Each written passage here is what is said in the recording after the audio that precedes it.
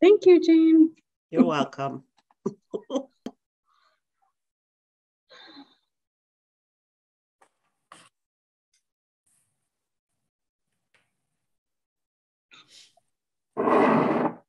Yeah, I'll put my.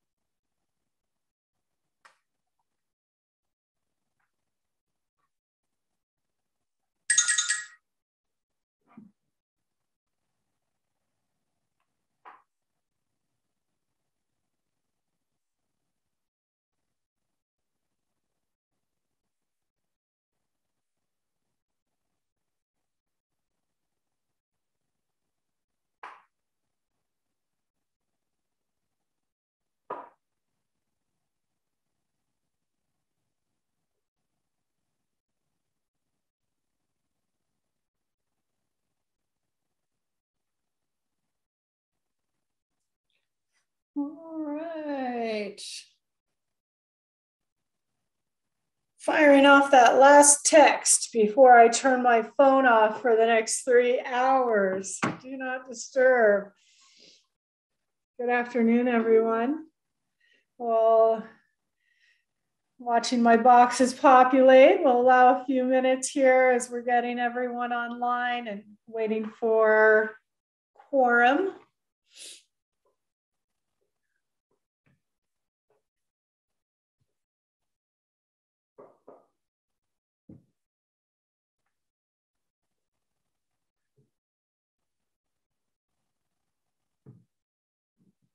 Okay.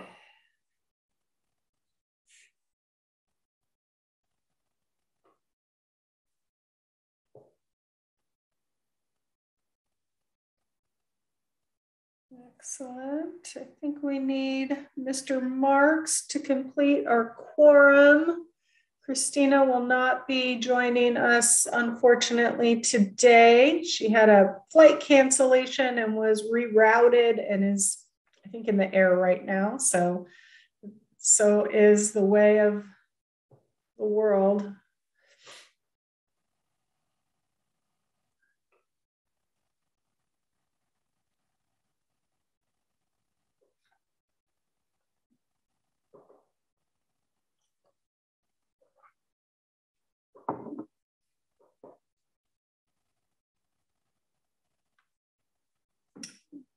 Mm-hmm.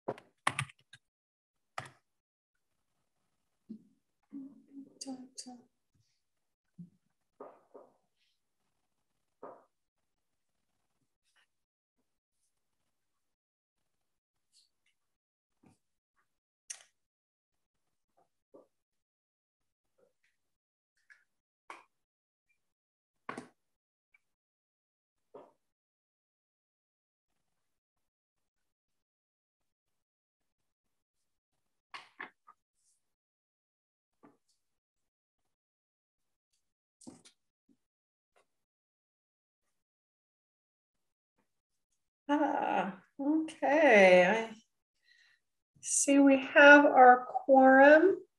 And so at 12:03 on July 6th, 2022, I would like to call the meeting of the Oregon Ocean Science Trust and get started with our agenda.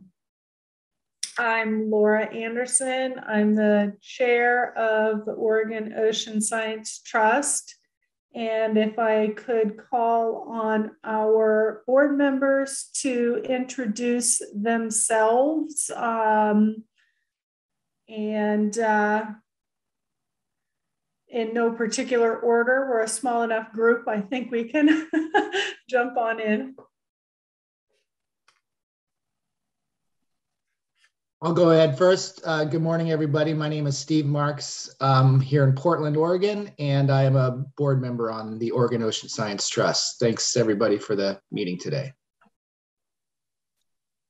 Hi, Christine Moffett, down in beautiful Coos Bay, and also a member of the Oregon Trust.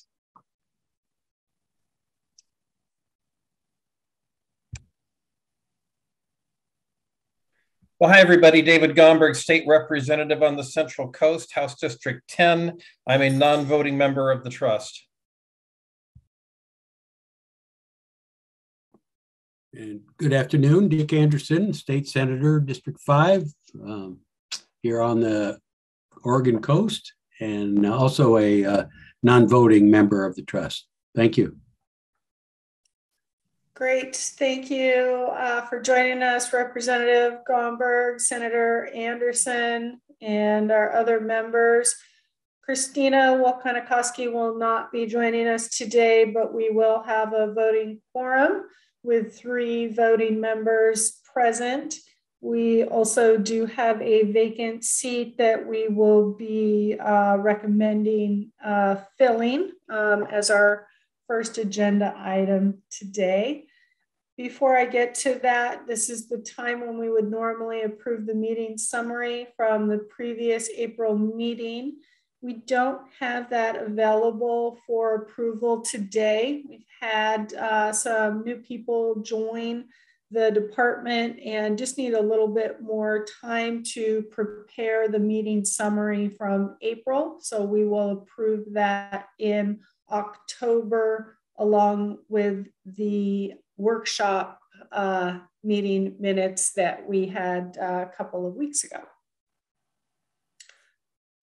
So moving forward from there, we have a really great agenda today. I'm excited to hear some updates on projects that we have in the works and also make some decisions on guidelines for projects that we are putting into the works. So it's a pretty full boat. I would like just to clarify on the agenda that as the board deliberates the RFP concept approval for the near shore, we will hear public comment before we vote to move forward with an approval of guidelines. So individuals will have an opportunity to comment and the board can consider those comments before we approve the guidelines. Lisa DeBruckier will be guiding us through that process today. We may start public comment a little bit earlier than 2:40, but we will also retain the 2:40 time if we're running ahead of schedule, but we also want to make sure if people are jumping on at that time, that time is available for them. So great. Well, I would love to get started with our agenda and introduce an applicant for our vacant board seat. We all, the board members, had an opportunity to interact with Dr. Karina Nielsen in our workshop. Dr. Nielsen is the newly hired director of Oregon Sea Grant, replacing Shelby Walker in that position, who was our former OOST board member. So it was with great enthusiasm that I met with Dr. Nielsen and bring her forward as a candidate for our vacant seat. Her CV and letter of interest was included with the meeting materials. I can't even begin to dissect her background. and all of the experience and knowledge that she can bring to this organization.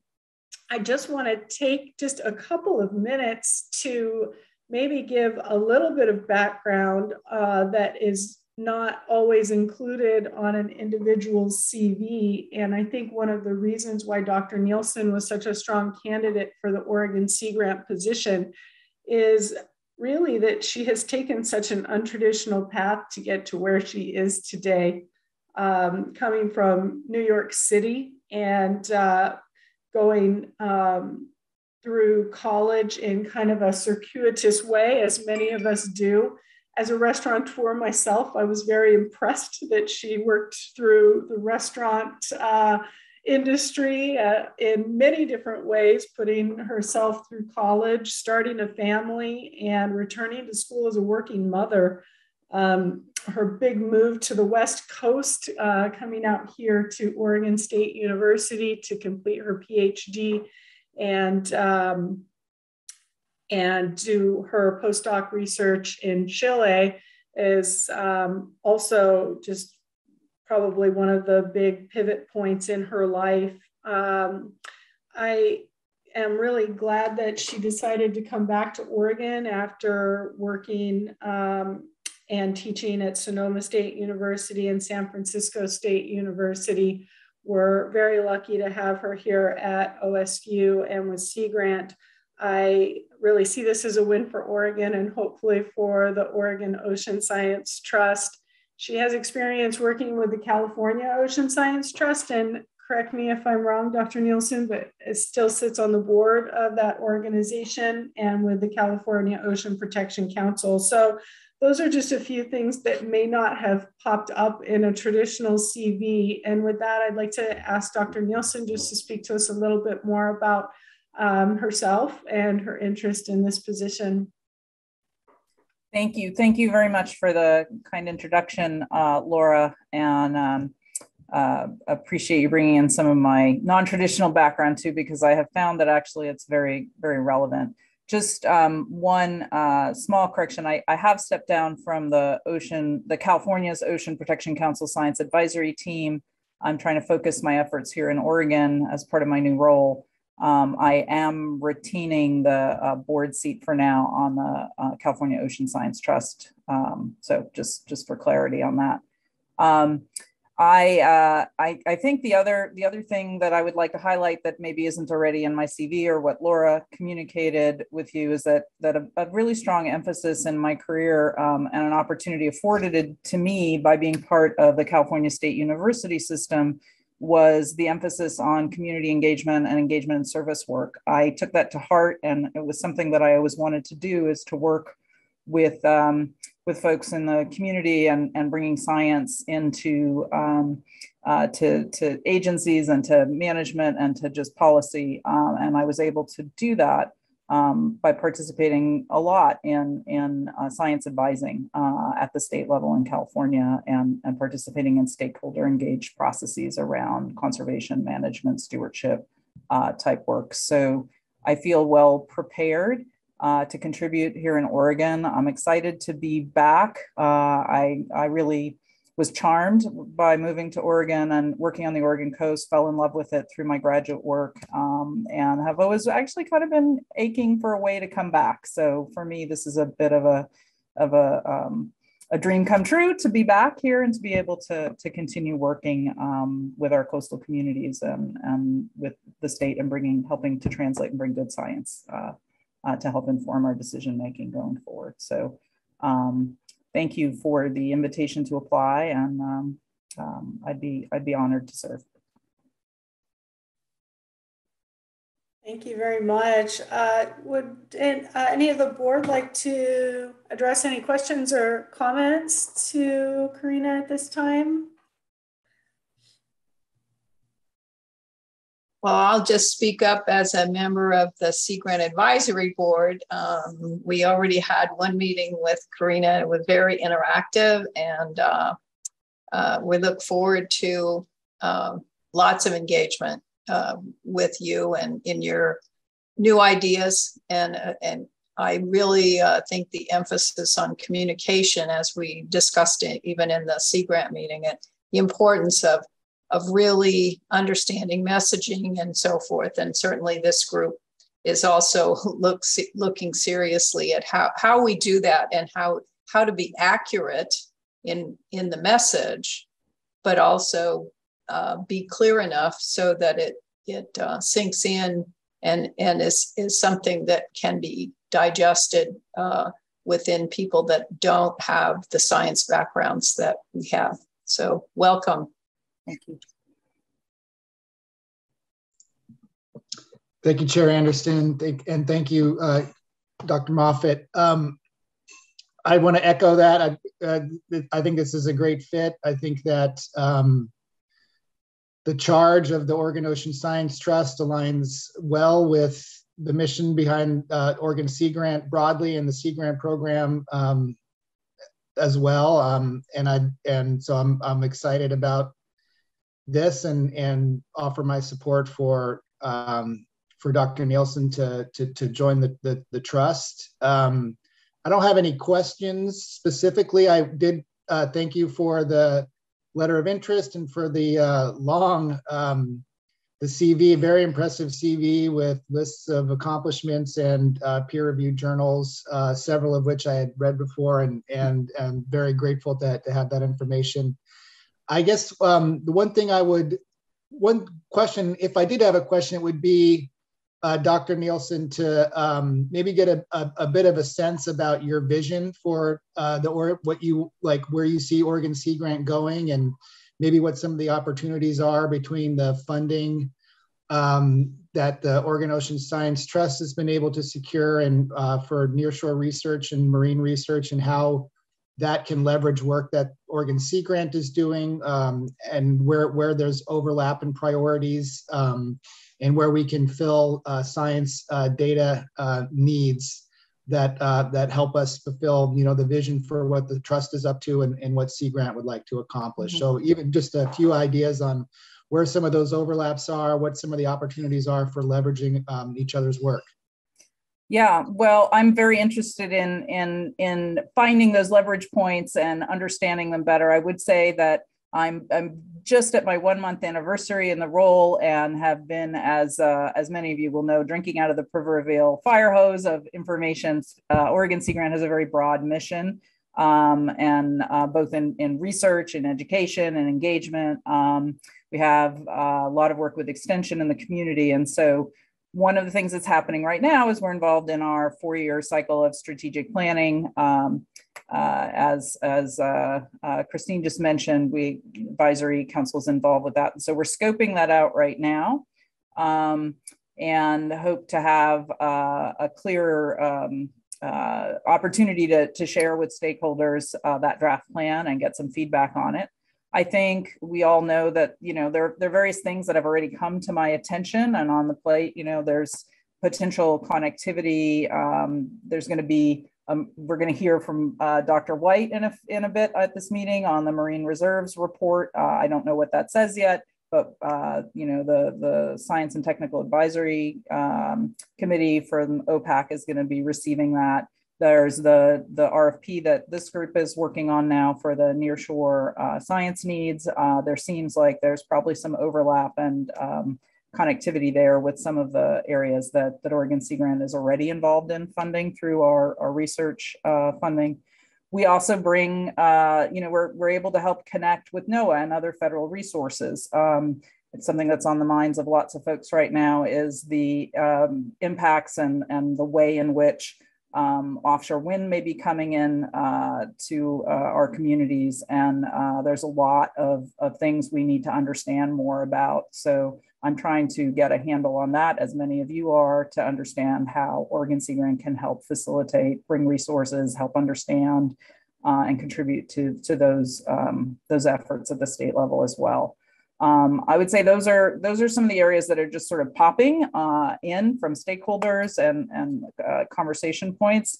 We're also very involved in the disaster preparedness effort with the Cascadia Coastline Oceans and People project that is being leveraged out of Oregon State that Oregon Sea Grant's involved in. So disaster preparedness is another area, and sort of resilience around those efforts. So right now, those are sort of the areas that I have been in the forefront of my portfolio in this first month, but that's not a complete list. I think I'm still defining it. So I'm not going to give you the full vision statement yet. I think it's premature, but that gives you a sense of where our attention has been. Thank you. Thank you very much.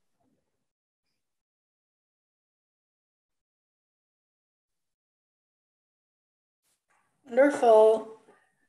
If there's no other questions or comments for Dr. Nielsen, I would entertain a motion to forward this recommendation to the State Land Board at their next meeting for the official appointment. So moved. Second. All in favor? Aye. Aye. All right. Welcome. I presume the land board will be as ecstatic as we are to bring somebody such as yourself into our organization. So thank you very much. All right. The next item on the agenda is the Marine Reserves Assessment Update. I'm really excited about this. And before we ask Dr. White to give the presentation, I also invited Carlos Garcia from the Oregon Community Foundation to join us. I really wanted the opportunity for the board to meet Carlos and to just understand the value of this relationship to us. Carlos has been an incredible resource from the outset when Dr. Shelby Walker and I were putting together the funding package for this program. I learned a little bit about Carlos's background.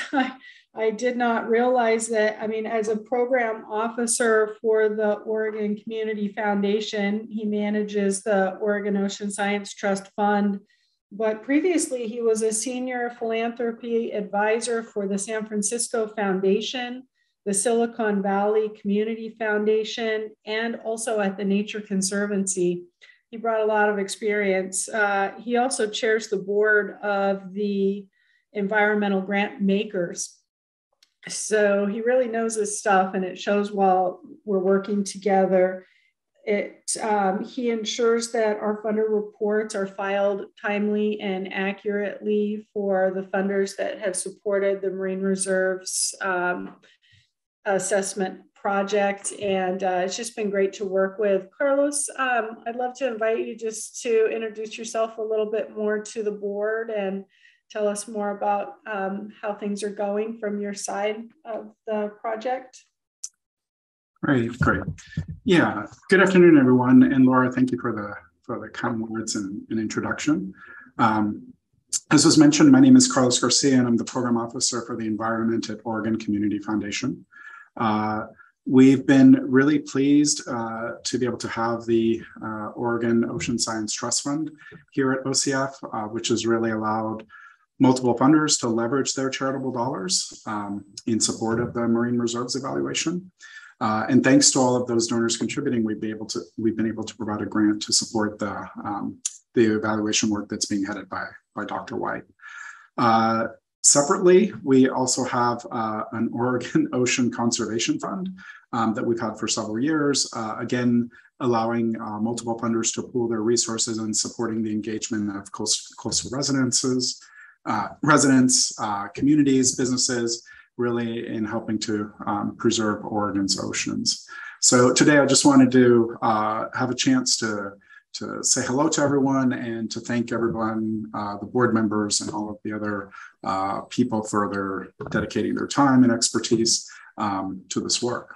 So with that, I'll say thank you, and I'm looking forward to the presentation by Dr. White. Thank you so much for joining us today, Carlos. And for those on the call, I think it might be a good idea just to make a little bit of a distinction here. So the Oregon Ocean Science Trust can receive funds two different ways. If there are funds coming directly from the legislature, as has been the case with the projects that we're going to be discussing later this afternoon, those can go directly into the Oregon Ocean Science Trust Treasury account, and they don't pass through the Oregon Community Foundation. But in the case of receiving funds from charitable organizations and other foundations, those funds have to go through a third party. So it's wonderful that we're set up to where we can have both pathways for funding. And I think that that just strengthens our ability to do our job. So I hope that clarifies a little bit. Are there any questions for Carlos before we proceed with the presentation?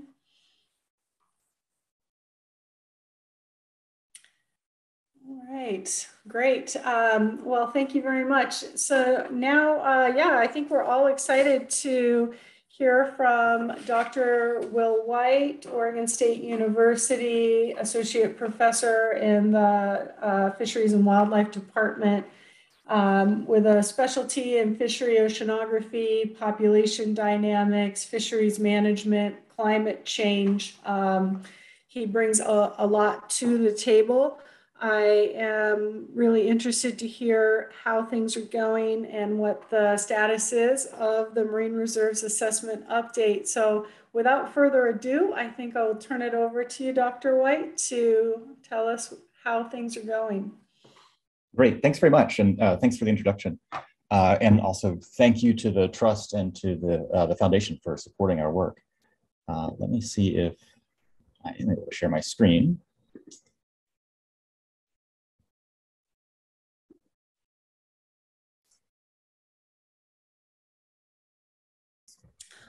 And also, Dr. White, we are getting started a little bit behind schedule, but I think that we'll go beyond. We probably will just let you go until at least 1:10 or 1:15, just because I think I'm running a little bit slow today. So. Okay, I hope you're feeling well. Thanks. Great. I don't think I'll need all that time. I hope to leave some time for questions at the end. So, all right. So just to remind everyone of where we are in this process, the Marine Reserves Program was established back in 2009, and they spent most of 2021 preparing this massive synthesis report, and the state had mandated that a Oregon University team evaluate that synthesis report and provide an assessment to the legislature in 2023. So that's what we've been working on. It was about this time last year that we put together our team and proposed the way we would conduct the assessment. We received the materials in January, and we're just putting the finishing touches on our assessment right now. I did just want to spend a moment to explain to you who has been conducting the assessment. It's definitely not just me. As Laura explained, I'm a fisheries oceanographer. I've done a lot of work on the population dynamics and the design and assessment of marine reserves, particularly on the west coast of the US. But the group we put together to conduct this assessment spans disciplines. So my co-lead investigator here at Oregon State is Kelly Biedenweg, who is a human dimensions researcher and has done a lot of work with the human dimensions of marine conservation in the Puget Sound area. And then my research associate, Jess Hopf, who's also an expert in the population ecology of marine reserves, has been the one who's been doing a lot of the actual writing and is the one who read the entire synthesis report very, very carefully to make sure we were collecting all the materials accurately. And then we were also supported by Kelly's graduate student, Brian Erickson, who's also an expert in human dimensions.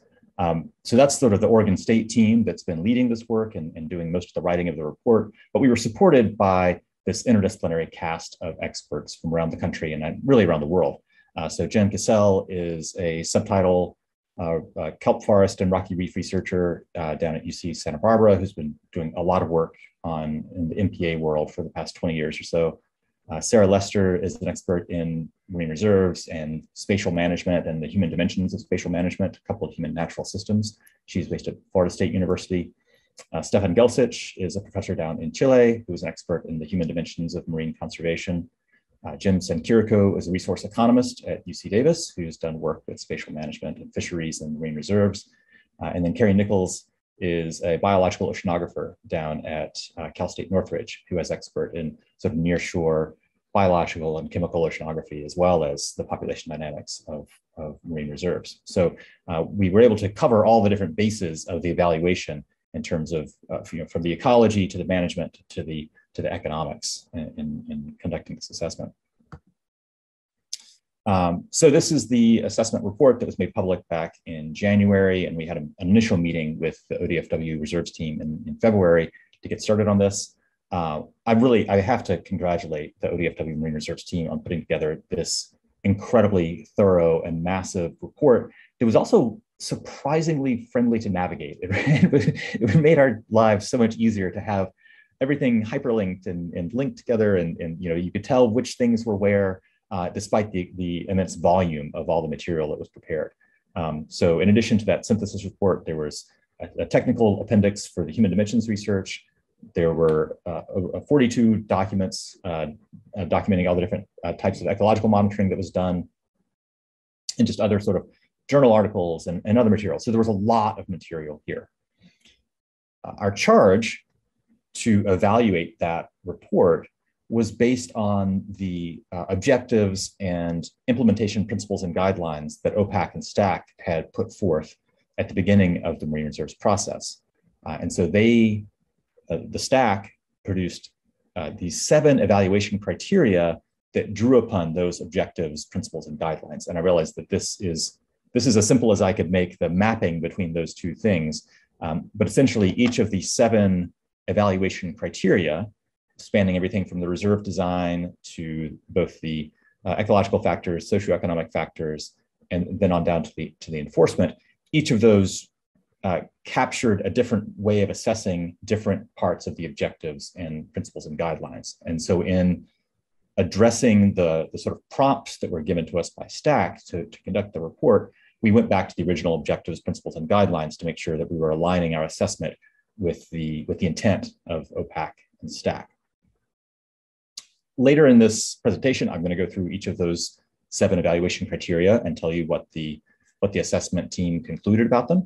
But I want to just sort of first skip to the overall question that we were asked to address, which was, were the marine reserves and the associated MPAs effectively designed and implemented to achieve the goals and objectives that OPAC had set forth? And our overall conclusion is that yes, in general, absolutely they did. And in our report, we couch that as a sort of yes, but here's some things that could be better, right? And there's sort of, in our view, there were some evaluation questions that could have been asked in a more nuanced way to elicit a better assessment of whether the Marine Reserves Program is matching up with OPAC's objectives. So maybe we could have answered different questions in a different way, and that would have given a better sense of how the reserves could be evaluated. And then it's also clear that if the reserve program is going to continue, we need to have continued work and continued resource allocation to the reserves program to continue the good work that's been done and make it better going forward into the future. We were also asked to evaluate whether ODFW successfully executed the legislative mandates that were set forth.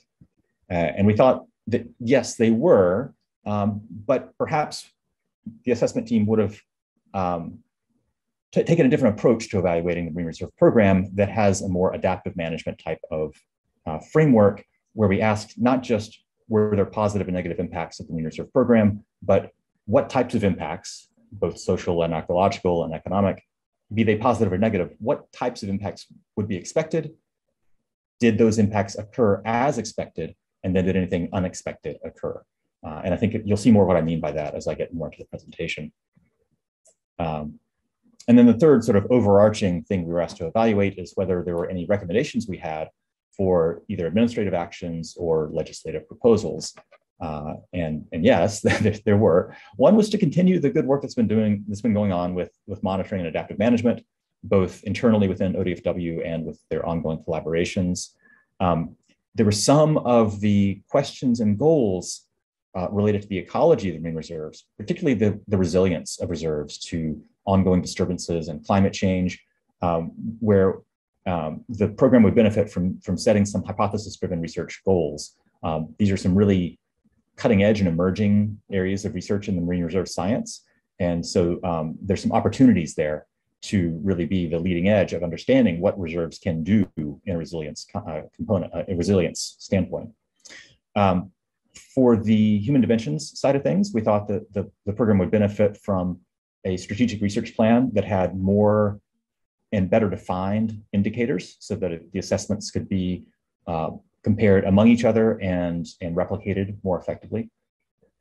And then finally, we thought that the reserves program would benefit from both continued outreach and engagement with the community, but also assessment of that outreach and engagement to ensure that it's meeting all of the stakeholders' needs and is engaging with stakeholders appropriately, and that ODFW has the capacity to continue that type of work. Okay, so those were sort of the big picture evaluations.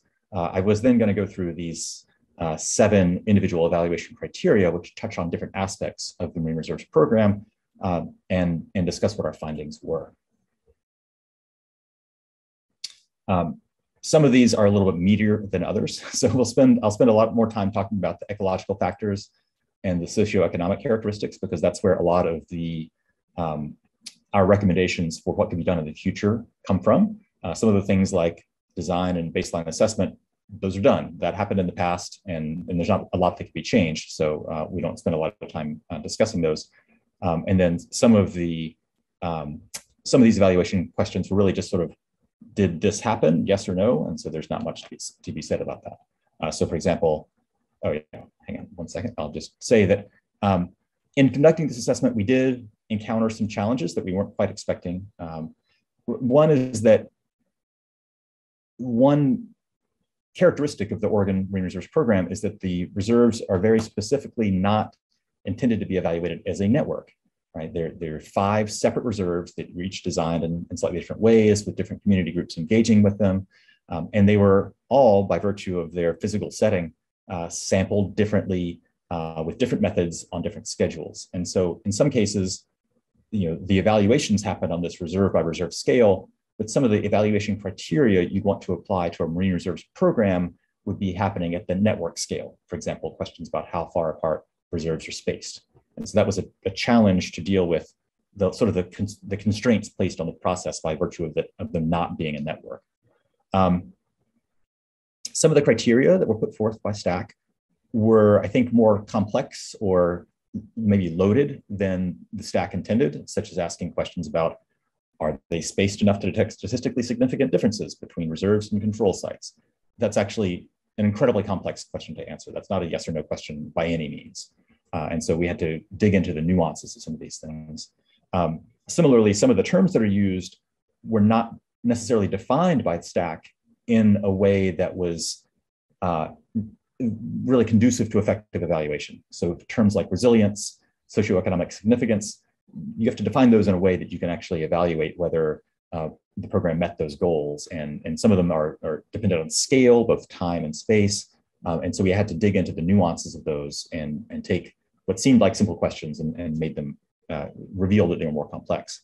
It was also clear that some of the objectives and program goals weren't really elicited by the questions that STAC put forth in the charge to the assessment team. And so we had some questions about whether things like the outreach communication plan were being assessed effectively, not just was there outreach and communication, but was it adequate and appropriate? And so we tried to answer some of those questions, even though they weren't asked directly. So now I'm just going to go through those 7 aspects of the analysis to dig into some of the details here. I'm going to start actually at the end, which is the questions about the enforcement aspects of this. We're just, is there an enforcement plan? And yes, there's an enforcement plan. That was a pretty simple one to address. The others get to be a little bit more complex. The questions about marine reserve design asked a lot about both the ecology and the human dimensions of reserve design. So for example, the charge was, did the reserves include areas of high natural biodiversity? Did they include special natural features? And the answer is yes, they did, absolutely. And some analyses were done to show that. It was interesting that at the design stage, though, that analysis was not done in a statewide way. So there was no comparison of whether there was more biodiversity in the reserves than at other places along the coast that were not considered as potential reserve sites. So if that's something that's really of concern to OPAC and STAC, then that's something to be dug into more in depth. But it's not clear that that's an important detail. It's clear that these are places of biodiversity that have special natural features. Did the design process incorporate community interest? Yes, it was a very community-driven process. It's not clear, and it's difficult to tell whether that community engagement was adequate. Were all community interests represented? It's difficult to tell from the information that we have. And then finally, were there fewer than 10 sites designed? Yes, we know we just have 5 marine reserves. The second criterion is all about the baseline assessments that were done. So around the time of implementation in order to facilitate longer term adaptive management. And these were both ecological in nature and then human dimensions in nature. And so the questions about the ecological baseline data collection were all about, did data collection happen? Did it happen in an appropriate way using appropriate methods? And was the timing of the collection driven by the objectives of the Marine Reserve Program? The answers to all those questions were yes. It was unfortunate in some ways that just because of resources and just because in some places it's difficult to get out on the water in coastal Oregon, there was less sampling than had originally been planned. There was a lot of method development that happened in this time. And so things were tried and they didn't work. So we tried different things. And eventually methods that were appropriate for each location were developed. So the answer is generally yes, but maybe not as perfectly as could be imagined in an ideal world. But that's not to say that it wasn't done very well.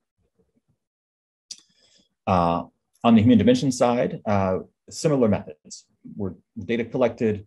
Could the methods be effectively used to detect change? And were the methods tailored to the different reserve sites? And the answer is, again, yes. Appropriate methods were used. They were done at the time of the baseline. An interesting aspect of the human dimensions data collection relative to the ecological data collection, the problem with marine reserves anywhere in the world is that you don't start collecting baseline data until after you know where they're going to be, right? That's usually the case. In the ecological setting, that's usually not a big problem. Things won't start changing right away when fishing stops. But in the human dimension setting, the baseline data collection period, even if it was before marine reserve regulations went into place, that's going to include a lot of periods of time when people already know what's happening and they're thinking about the marine reserves. They're thinking about potential downsides or upsides of those reserves. And so baseline data are still sort of part of in the reserve timing process. And so it's important to keep that in mind in the context of that data collection when evaluating human dimensions data.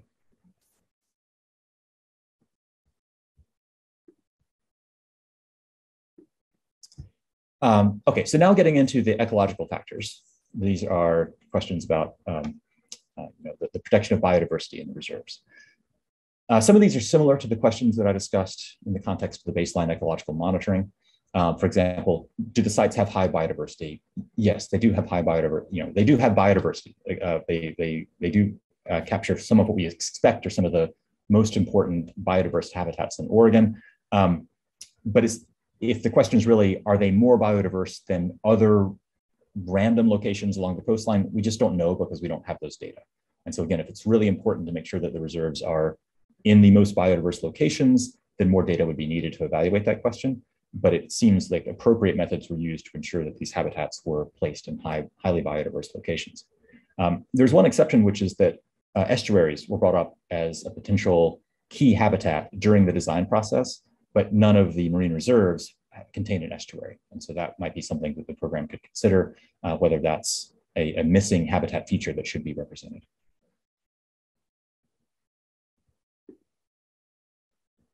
Okay, a number of evaluation questions on the ecological side were about what the reserves bring to the table in terms of the resilience of marine ecosystems to stressors. And these could be human-driven stressors or sort of background environmental variability. And these are really difficult questions to answer, and probably questions that wouldn't be answerable in any marine reserves program in the time frame that we're dealing with.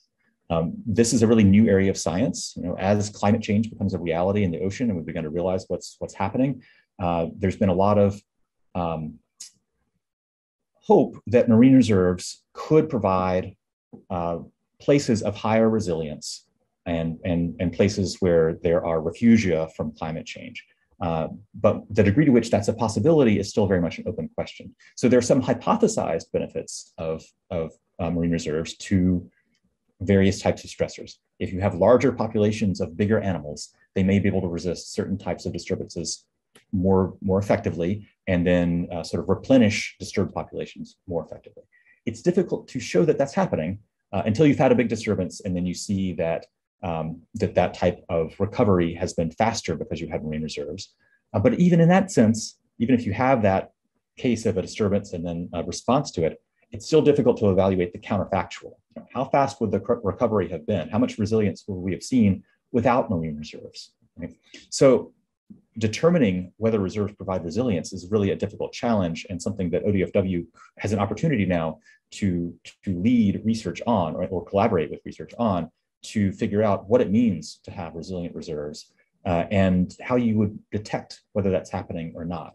And so continuing the long-term monitoring and continuing the collaborative research they're doing in this vein would be a really important recommendation. And you'll start to see that I've put some of the recommendations that the assessment team came up with in blue text at the bottom of these slides. The next ecological question I want to touch on is that there was a lot of questions about the reserves size and their spacing, and whether both of the size and spacing between the reserves were adequate to detect differences. Size and spacing were definitely considered during the design phase back in the 2008-2010 period. But the question about whether they are spaced far enough apart from reference sites to detect changes is really a loaded question, because detecting change depends on how much change you'd expect to see, sort of the expected difference between reserves and control sites, not necessarily just are they far enough apart.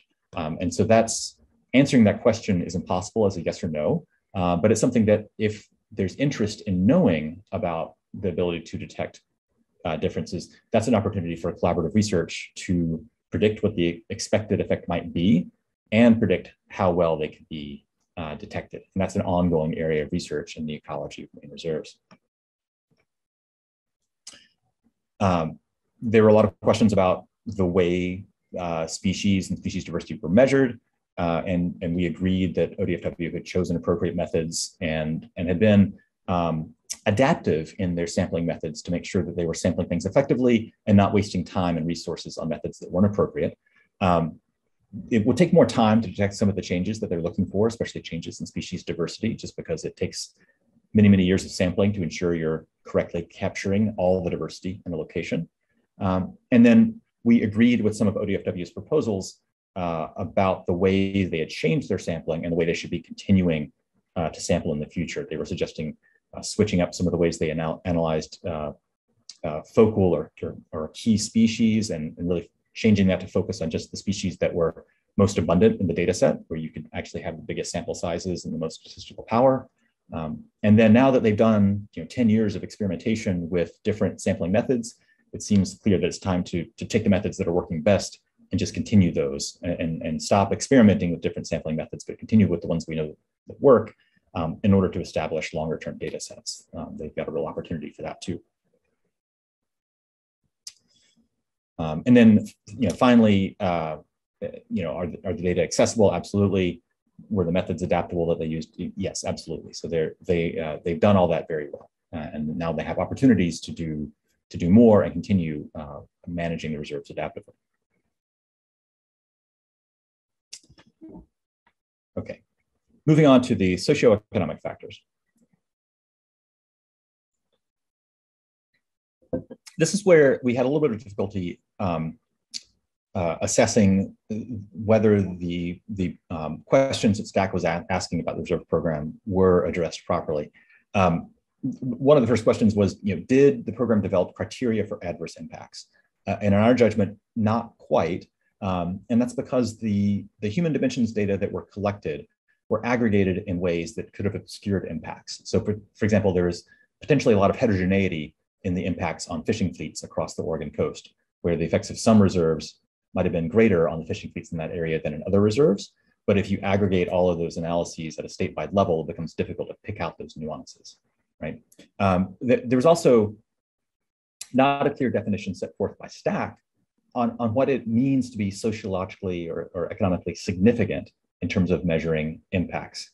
And so we think that the response to that would be to develop a research plan that establishes what those criteria for what a meaningful impact is and develop monitoring that would address those, as well as considering alternative holistic assessment frameworks that could account for those heterogeneity and impacts, where you have different things happening at different parts of the coast. And so you have to analyze those things at that scale rather than at an aggregated scale. The next question there is there evidence for socioeconomic impacts of the reserves? And there was evidence for both positive and negative impacts. On the social side of things, a lot of the negative impacts were social conflicts between different user groups or interest groups. But there were, the analyses reported some positive outcomes, such as opportunities for greater dialogue between those groups and greater understanding going forward. On the economic side, there was a definite economic cost to some fishing groups that they reported. And they also reported that there were some of the expected positive effects didn't necessarily materialize. So effects such as on benefits to ecotourism or the assignment of research contracts, some stakeholders perceived that those things didn't happen. So our recommendations on that front would be to continue the human dimensions research in order to elicit more of this information over time from more groups. It wasn't clear from the assessment whether tribes and tribal interests had really been engaged with as part of the Marine Reserves program, and so that would be an opportunity.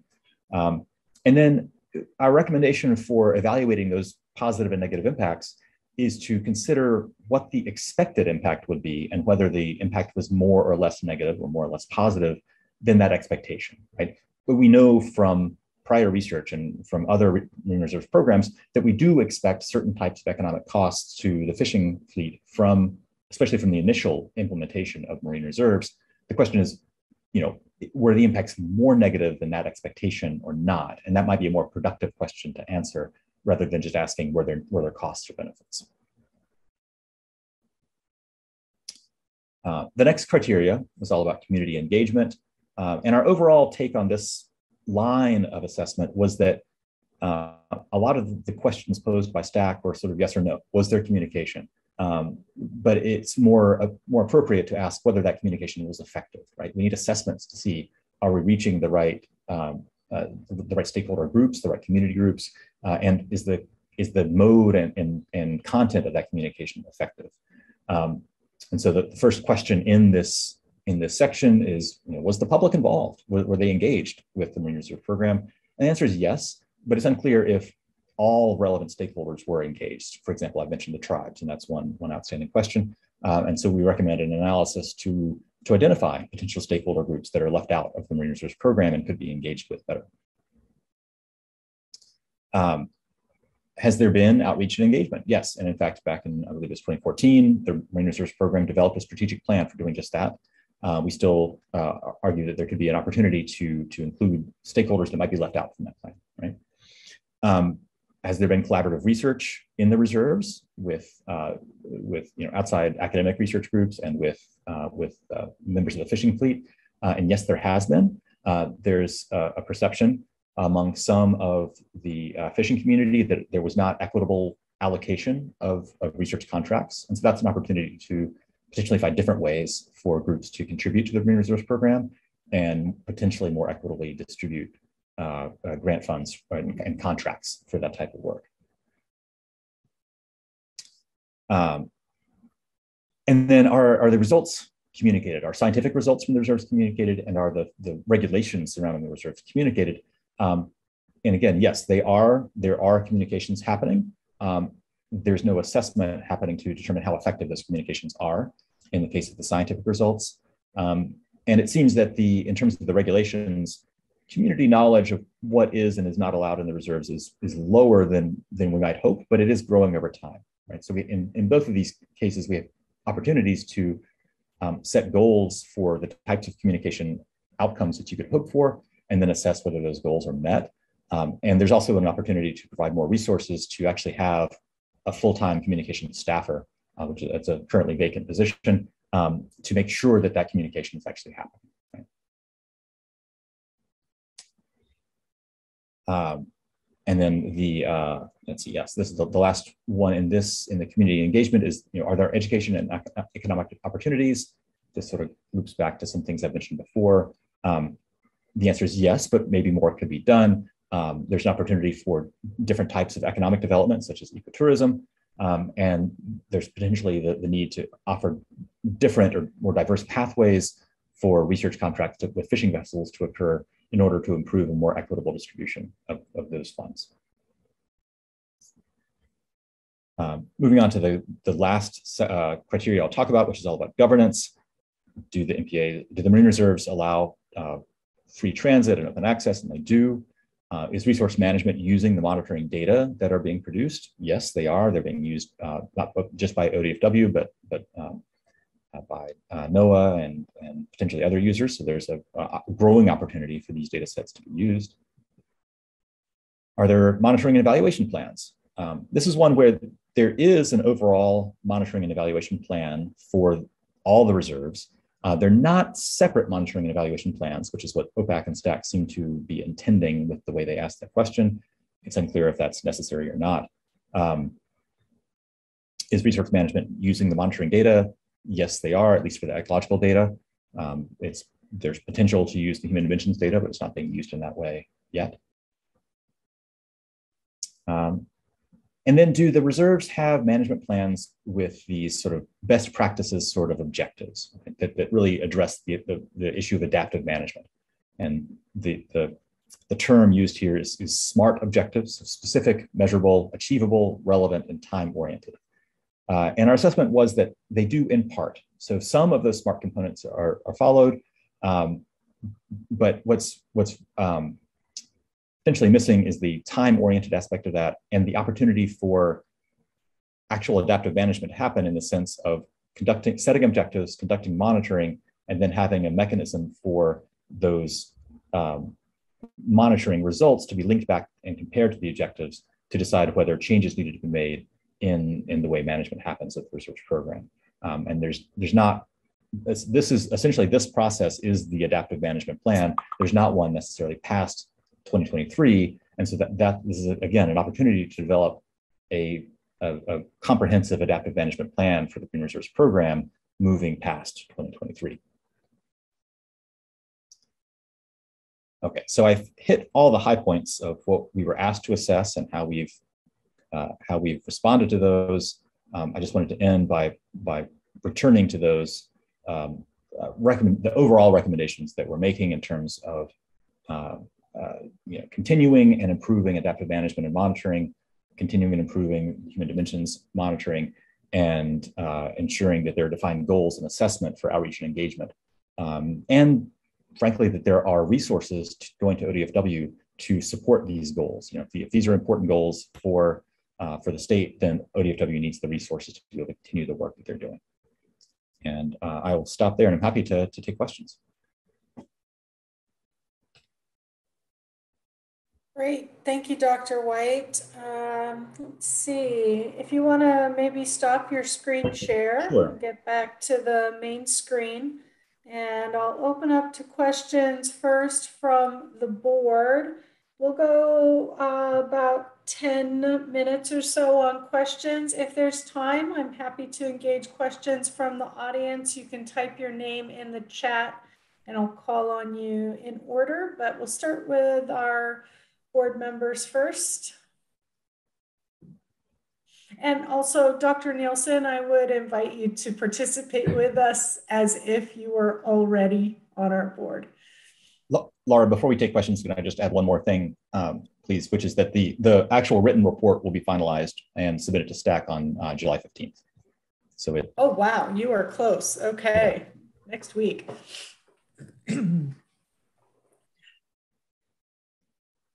I've got a question in terms of the original RFP had some questions about interactive with the legislative public part of this.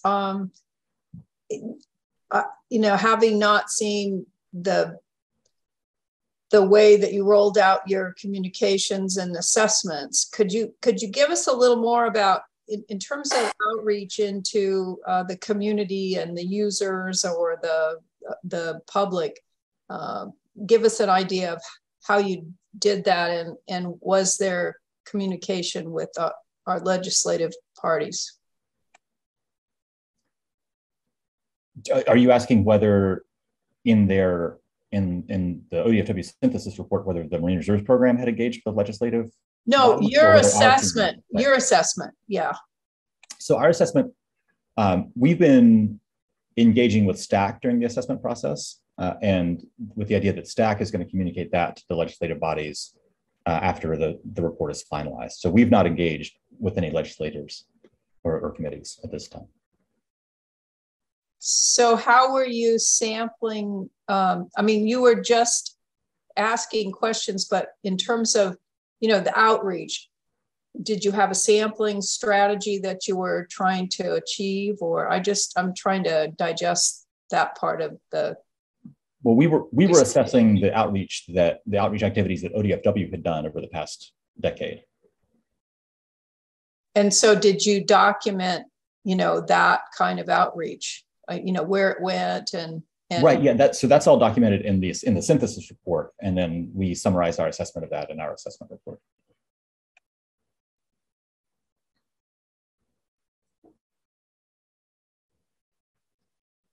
And yes, so they had a long list of different activities, different events, different modes of communication in their in the outreach section of that synthesis report. Yeah, I guess I'm just trying to find out whether you went to the sources to determine whether or not what they're, you know, a fact checking or some sort of a subsampling of that I'm not making myself really clear. Oh, I understand. So no, we did not to validate as sort of a peer review where you go back to some of that. Given the timeline of this, we did not have the time or the resources to go through to make contact with user groups and conduct that type of survey work. That would be a huge endeavor. And given sort of the 5-month timeline that we had, we were just going on our evaluation of what ODFW said they had done and what they documented. And, you know, there were a number of, especially on the human dimension side, there were a number of peer-reviewed articles that they provided to us that had come out of the reserves program that we were assessing, they were basing our assessment on.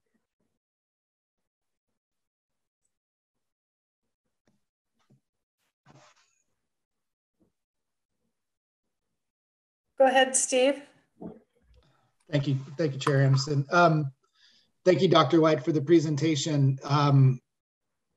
Still trying to kind of digest some of the key takeaways, and also want to be, in asking questions, want to respect the fact that all the information you assessed was from the synthesis documents. You're not actually out there asking these questions yourself, but you're basing all of your work off of a document that was carried out by ODFW. So being sensitive to that, and I haven't read the entire synthesis document, but I was trying to wrap my mind a little bit around some of the key takeaways with respect to economic and social impacts. And you teased out a dynamic in your presentation where some of the impacts don't pop because they're aggregated across the reserves, where if you look at a specific reserve, you may see a different level or different scale of impact.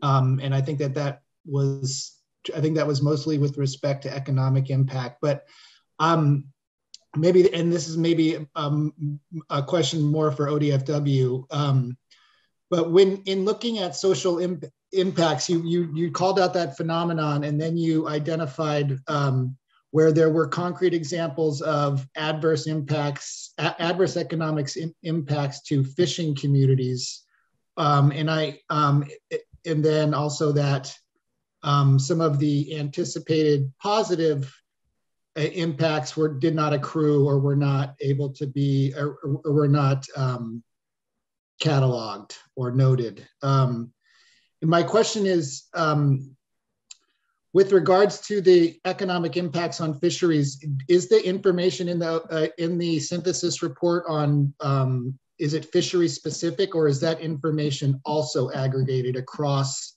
the reserves? Or is your takeaway that negative adverse economic impacts, is that an aggregate takeaway, or is there further information about what fishery was impacted in what region and with respect to what reserve? And then similarly on the anticipated but not noted positive economic impacts, are those, is that an aggregate takeaway, or are there instances of a specific impact that was anticipated relative to a specific reserve and that was not seen? So just thinking about the level at which those takeaways were noted and whether they were aggregated across Oregon or specific to one reserve or not. Sorry if that's not an articulate question, but trying to just tease out that dynamic. Sure. Yeah, there's a lot in that question. And I should, I want to say just to start that unfortunately, my co-PI, Kelly Biedenweg, who really ran the human intervention side of the assessment, is in Costa Rica right now and couldn't join us. So I might have to ask her to follow up some of these questions to make sure I'm capturing it correctly. But yes, essentially, some of the negative economic impacts did have greater effects in some reserves than in others. That came through in sort of the fishermen interviews and things like that were reported. And those came in the forms of having to travel further to go to different fishing grounds, the ones that they would have used before, potentially having to travel under more adverse weather conditions to get to those grounds, things of that nature. And that happens in some locations and not others, right? Because some locations weren't heavily fished beforehand. And so aggregating at the overall, statewide scale where there are negative effects, maybe on average, perhaps not, but there could have been, there's heterogeneity in that. And then I would have to look back at my notes to answer your question about ecotourism, since I didn't write that part of our assessment. Thank you. That's okay. Not appropriate for time here, and I need to look at the synthesis report, but maybe a opportunity for a follow-up question. Yeah. I mean, there's a lot of information here, and so it's difficult to paint these broad characterizations. Yeah. Thank you.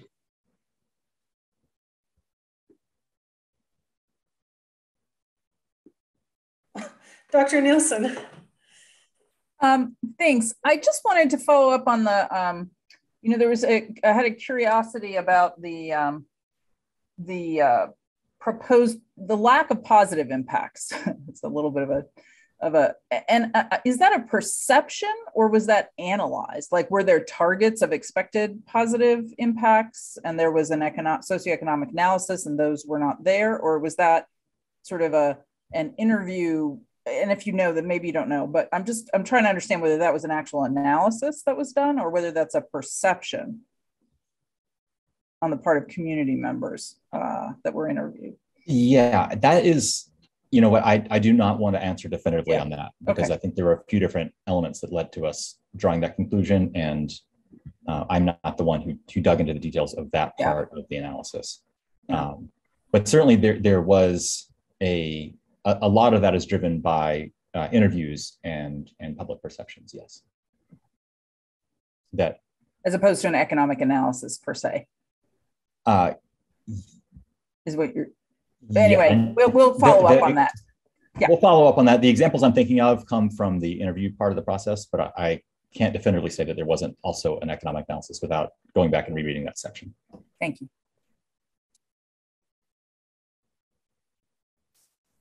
All right. right, I do have one member of the public with a question, but I want to continue to offer time to the board if any more questions are here.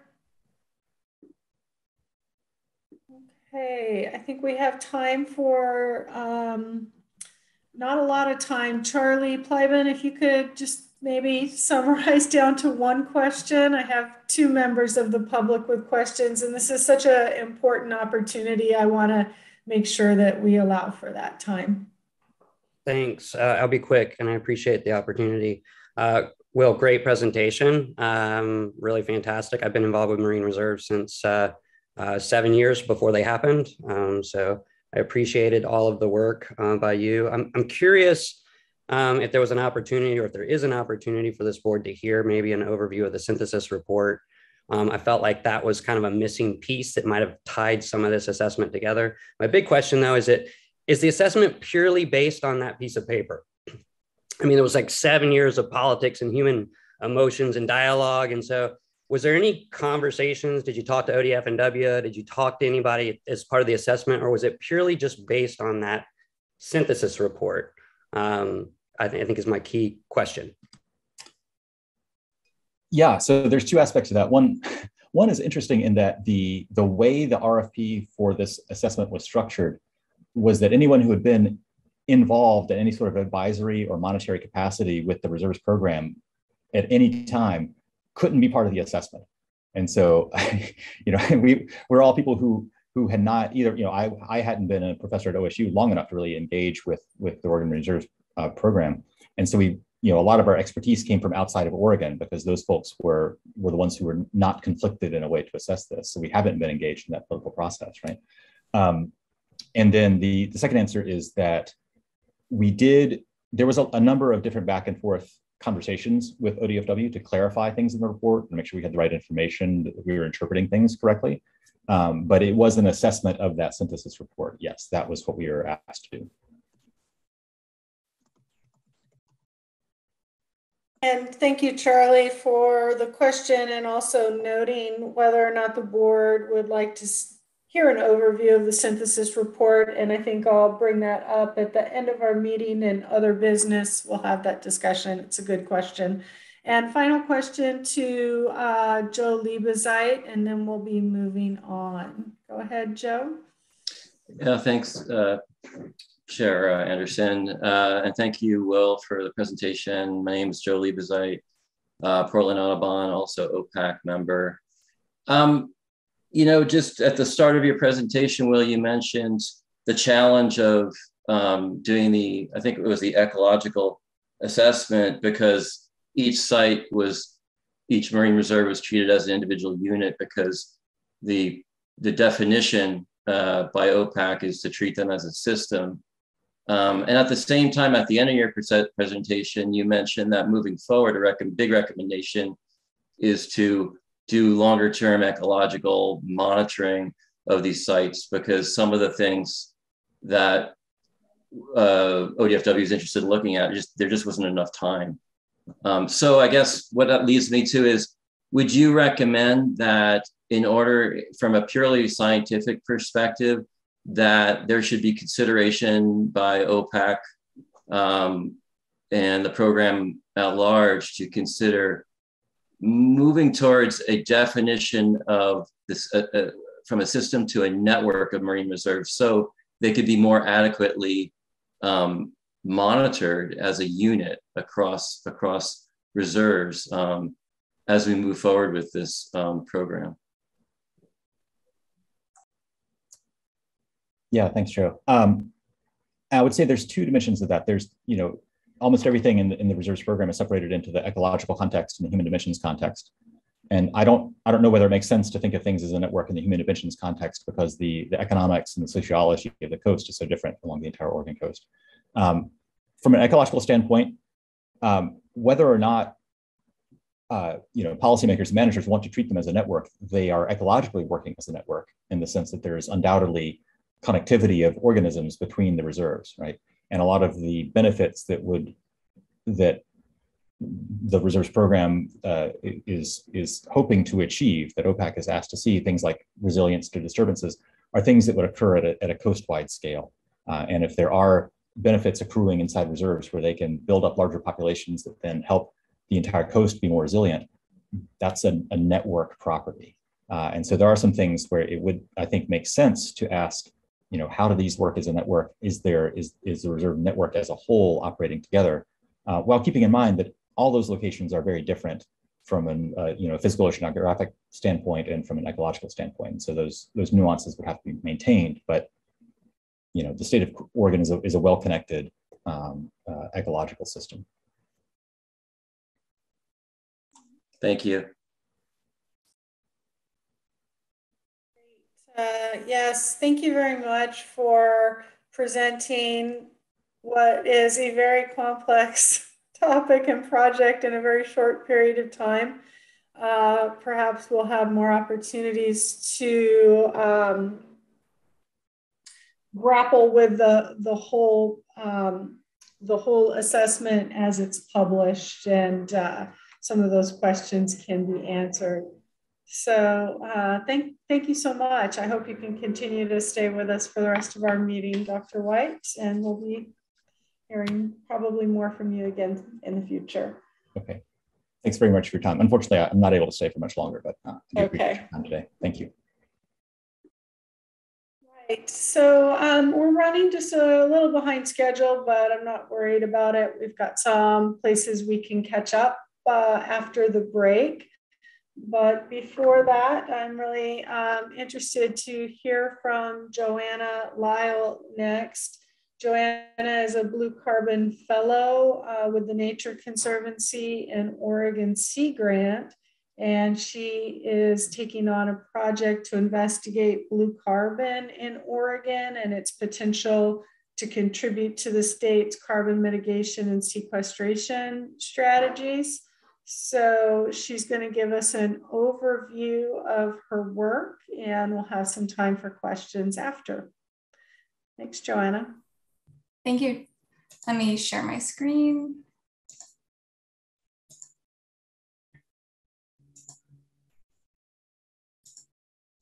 So you should be seeing my presentation and not the notes, is that correct? Okay, great. I'm really excited to receive an invitation to present on my Oregon Sea Grant Fellowship work on blue carbon with the Nature Conservancy. Thank you, Chair Anderson, again for the invitation to speak. I'd like to start by introducing myself. My name is Joanna Lyle. I'm an Oregon Sea Grant Blue Carbon Fellow working with the Nature Conservancy. I received my bachelor's in biology from the University of Oregon in 2019, and I continued at the U of O for my master's in marine biology at the Oregon Institute of Marine Biology in Charleston. I currently do live and work in Coos Bay. My graduate work focused on the vertical migration of pyrosomes, these planktonic jellies whose numbers became hugely abundant off the coast several years ago, following a marine heat wave. And without getting too far into those details, pyrosomes are like a large number of other oceanic animals who remain in the dark depths of the waters during the day to avoid predation and migrate to the productive surface waters at night to feed. And these daily migration of animals from the ocean surface to depths creates that connectivity among vertical ocean zones and facilitates the transfer of carbon to the deep sea. In October, I started Oregon Sea Grant's Natural Resource Policy Fellowship with the Nature Conservancy. And again, the focus of my fellowship is that exploration of Oregon's blue carbon as a climate strategy. There are a number of individuals and organizations thinking about and working on blue carbon, and there are ongoing collaborative efforts to give blue carbon that full consideration alongside terrestrial carbon pathways as a natural climate solution. So taking a step back, just what is blue carbon? And blue carbon is any carbon stored and sequestered in coastal and marine environments. Plants photosynthesize and draw down atmospheric carbon dioxide into living biomass where it may be stored, built up in the soils, or consumed by animal grazers. That sequestration is the long-term storage of carbon, and it occurs when that carbon-rich biomass produced makes its way to durable carbon sinks, such as marine sediments and the wood of long-lived trees, such as our coastal spruces. The bulk of blue carbon science has been studied in the tropics, focusing especially on mangroves and seagrasses, but that's not too applicable to the Pacific Northwest. But blue carbon in the Pacific Northwest has only recently gained attention and the resources for research. Tidal wetlands and seagrasses have been the primary area of focus due to their ease of access for study, the existence of carbon standards and methodologies, and a relatively simple mode of blue carbon production. But it's important to consider carbon pathways outside of the estuary that may have the capacity for producing, storing, and ultimately sequestering carbon. These frontier blue carbon pathways may include kelp forests, long-lived marine vertebrates such as whales and fish, marine phytoplankton, seaweed, aquaculture. And it may turn out that some of these ultimately do not pan out as effective blue carbon strategies, but our goal is just to ask the question and see what may or may not be worth pursuing. My fellowship will have 3 main deliverables. The first is an overview of Oregon relevant blue carbon research. And this may include any studies or reports in the broader Pacific Northwest, as there's not really a lot of available research that was conducted in Oregon. We will identify the gaps, uncertainties, and opportunities for various types of blue carbon pathways, as well as identifying potential next steps. The second product will be an initial estimate of the contribution of blue carbon to Oregon's climate mitigation goals. These will take into account our current rough estimates of blue carbon ecosystem extent and sequestration rate to better articulate the role blue carbon can play in greenhouse gas mitigation. The last product is a stakeholder analysis. There are currently people in the blue carbon space doing work, and we hope to document partners and opportunities to work together. So in the next slides, I'll go into a bit of detail on those.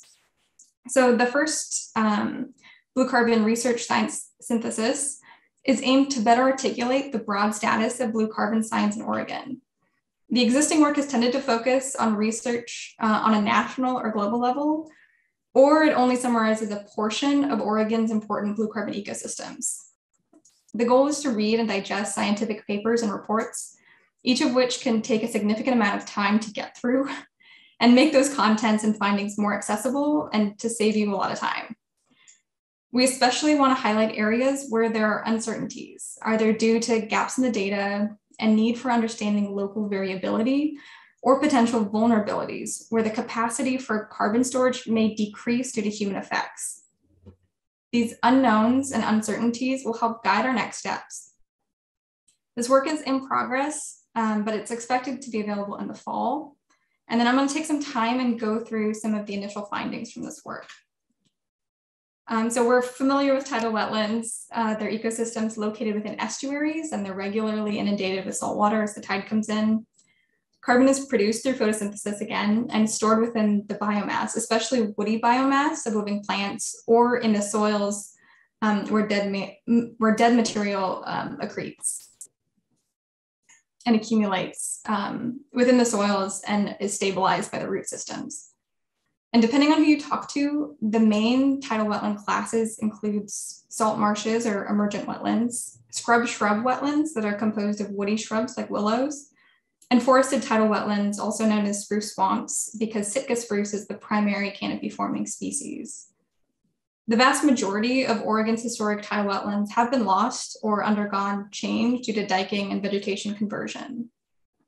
The capacity for carbon storage varies among these different wetland types. Carbon stocks appear to increase with elevation, and the highest stocks are associated with those spruce swamps. One complication within wetlands is that carbon benefits may be offset by increased greenhouse gas emissions due to the lower salinity. And there are currently studies underway to look into this question. Tidal wetland forests have gained a lot of interest as carbon storage is on par with tropical mangroves and Oregon's old growth forests. But unfortunately, much of their historic extent has been lost and may be very difficult to restore. The scrub shrub, however, appears to have some promising carbon benefits and is relatively easy to restore, but it's lacking in data. It's also important to consider that restoring the natural tidal flow to these impounded wetlands that have been diked has a strong climate benefit by reducing those potent greenhouse gas emissions. And it's a key impact of blue carbon restoration aside from that carbon sequestration alone. Oregon's estuary wetlands also include these eelgrass meadows. Like salt marshes, eelgrasses occur relatively low in the estuary, and it's often submerged by the tide. The carbon storage mechanism is similar to that of the tidal wetlands, where sediment is stabilized by the roots of the eelgrass. Pacific Northwest eelgrass beds have lower carbon stocks and sequestration rates relative to tidal wetlands, but greenhouse gas emissions are likely minimized because of the high salinity. Carbon storage can be highly variable depending on site characteristics, sediment load, hydrology, and those specifics need to be studied. There's high connectivity between eelgrass and terrestrial and subtidal habitats, which is really exciting. Much of the sediment carbon within eelgrass beds is actually not produced by eelgrass itself, but is imported into the system. This isn't great in terms of carbon credits because those methodologies require that credited carbon must be produced and stored within the same ecosystem. But those standards necessarily understate eelgrass carbon services because of the network of connections to other ecosystems, such as nearshore seaweed. Eelgrass does experience cyclical losses, and we need to identify those drivers as well as mapping its historic extent. Moving on to oceanic blue carbon, seaweed and kelp are of recent interest as a source of blue carbon. Kelp and seaweeds are marine algae, also called macroalgae. That's a term you'll hear quite often. They're similar to plants in that they use sunlight and dissolve carbon dioxide to photosynthesize and incorporate that carbon into their living biomass. Depending on the species, macroalgae are relatively short-lived and turn over on a yearly basis. Large, robust species like kelp are more resistant to grazing and decomposition, which may enhance their carbon export. And that seasonal production of carbon may be dislodged or converted into particles of detritus that is exported to deep ocean sediments where it can be sequestered. Even up to a quarter of carbon stored within eelgrass meadow sediments, as I mentioned before, is from seaweed. With kelp, there are many unanswered questions, and Oregon seaweed studies are really needed. Quantifying carbon sequestered from macroalgae is difficult because the carbon sink is disconnected in time and in space from the carbon production. Kelp forests are complex, and the jury is still out onto whether to consider seaweed as a net positive for blue carbon sequestration. This is especially important given that Oregon kelp forests are vulnerable to marine heat waves, herbivory, and human activity. I want to take a moment to shout out some of my colleagues' seaweed work at TNC. Another Sea Grant fellow, Megan Considine, is doing an investigation into seaweed aquaculture. Her report will explore the market opportunities and will be available in early 2023. One component is the blue carbon co-benefits, and the direct carbon benefits are expected to vary by location and growing methods and species. But I expect the largest benefit from a carbon lens in terms of seaweed aquaculture is those seaweed products as a low carbon substitute. TNC is also working on mapping current seaweed habitat extent from existing data sets in the marine reserves and using those data to create a model predicting suitable habitat.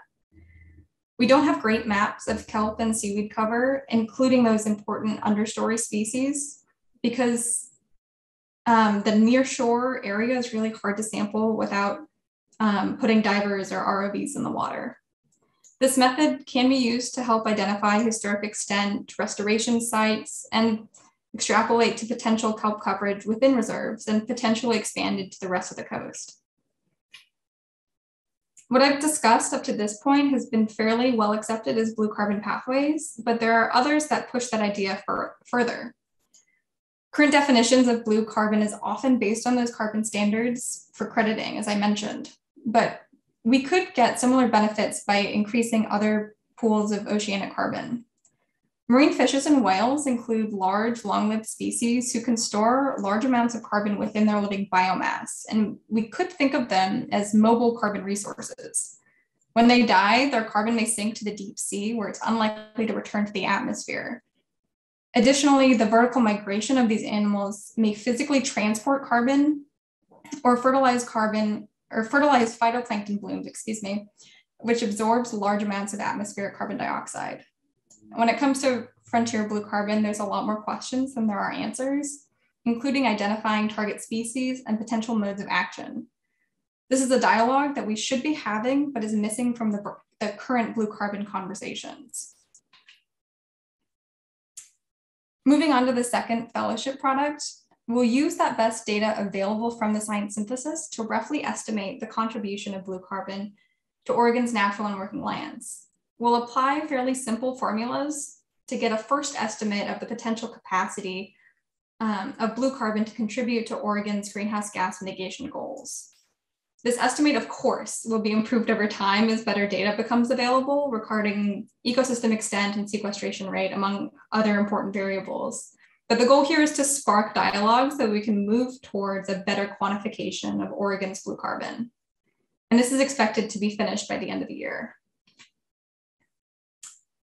The last piece is the stakeholder analysis. We're conducting a round of interviews of the people working in or adjacent to the blue carbon space, such as in research, monitoring, restoration, advocacy, and policy.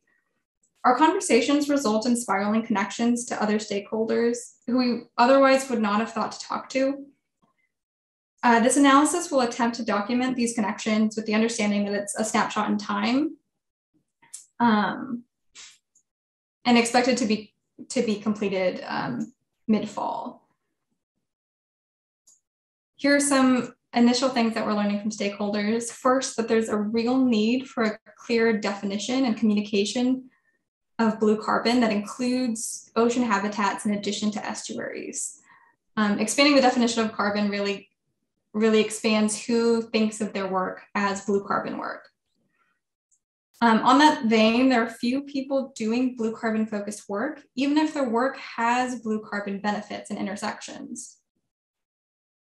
Many of our conversations are really echoing the same findings from the science synthesis. A few of them are that understory kelp and seaweed should be studied alongside the canopy forming kelp. Again, long-lived marine vertebrates can be thought of as those managed carbon pools. There's emphasis on scrub shrub wetlands as promising sequestration habitats, and that eelgrass and seaweeds are very sensitive to human effects and should be studied. Just to summarize these deliverables again, the synthesis of the blue carbon research will be available in fall with initial estimates completed by the end of the year. The snapshot of blue carbon stakeholders will be available in the fall. I hope that the OOS has found this information valuable, and I'm happy to take any questions. Also, just to shout out, if you think of anyone that I should be meeting with or talking with, please do send me an email. I've put my email at the bottom of the screen there.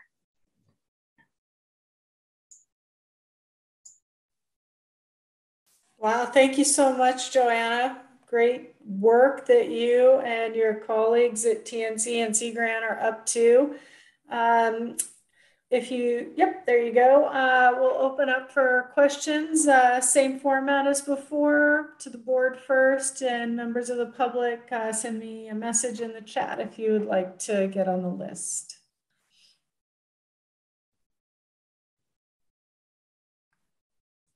Laura. Yes. Hi, Christine. Okay.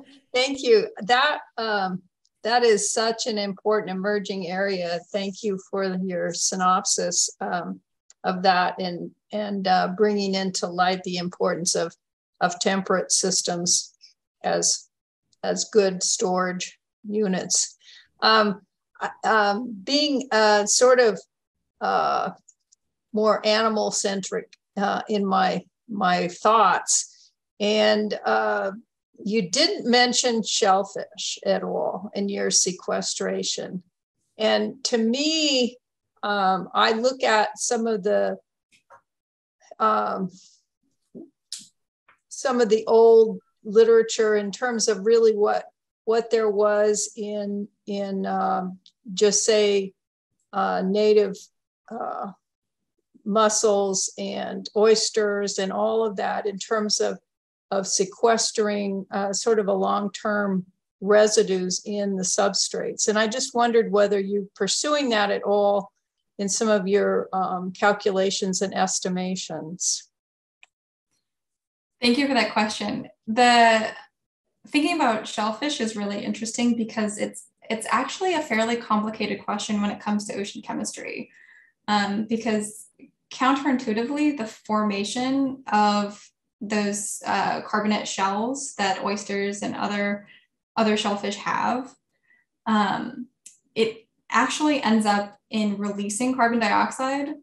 You'll have to talk to a marine chemist to get the specifics. But I don't know, it's interesting and complicated to include those in those calculations, which I think is important. But even though there is some generation of carbon dioxide and carbonate formation in those shells, there are other benefits that shellfish have on carbon production, in that the co-occurrence of marine shellfish and seaweeds or eelgrass really improves their photosynthetic capacity. So it's a complicated question and it's hard to include in analyses, but it is something that's important to include in some measure. And we're still thinking about how to include it in those estimates.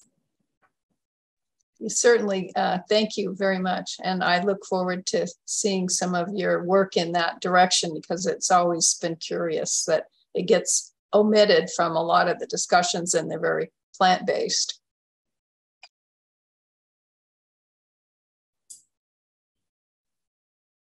Other questions from the board? Steve? Thank you, Chair Anderson.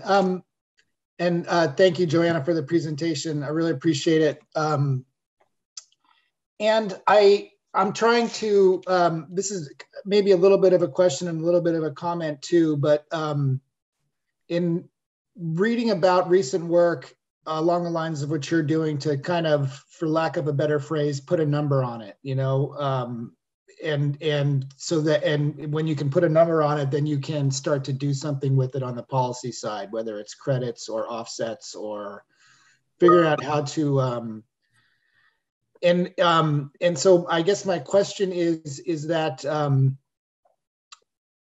with your work on, in particular, eelgrass and kelp, are you aware of, or have you seen other studies that like are getting closer to the putting a number on it type of an answer in terms of tons of carbon sequestered per acre, under what conditions and what influences that? And I know that we're not there yet, but I think we're better understanding the dynamics that go into blue carbon. And I'm just, so the question there is, are you aware of any other studies that are getting us closer to that? Secondarily, is TNC working with the state of Oregon to try and get at what sorts of management frameworks we should have around submerged aquatic vegetation to best take advantage of all of the ecosystem services they provide? Because, and I think that this is the comment that I'm making, is that blue carbon is great and wonderful. And I think that figuring out how blue carbon fits in our response to climate change is absolutely critical. But I also want to, you know, make sure that we are keeping sight on all of the other important ecosystem services with respect to biodiversity, wildlife, protecting communities, and all of that stuff. So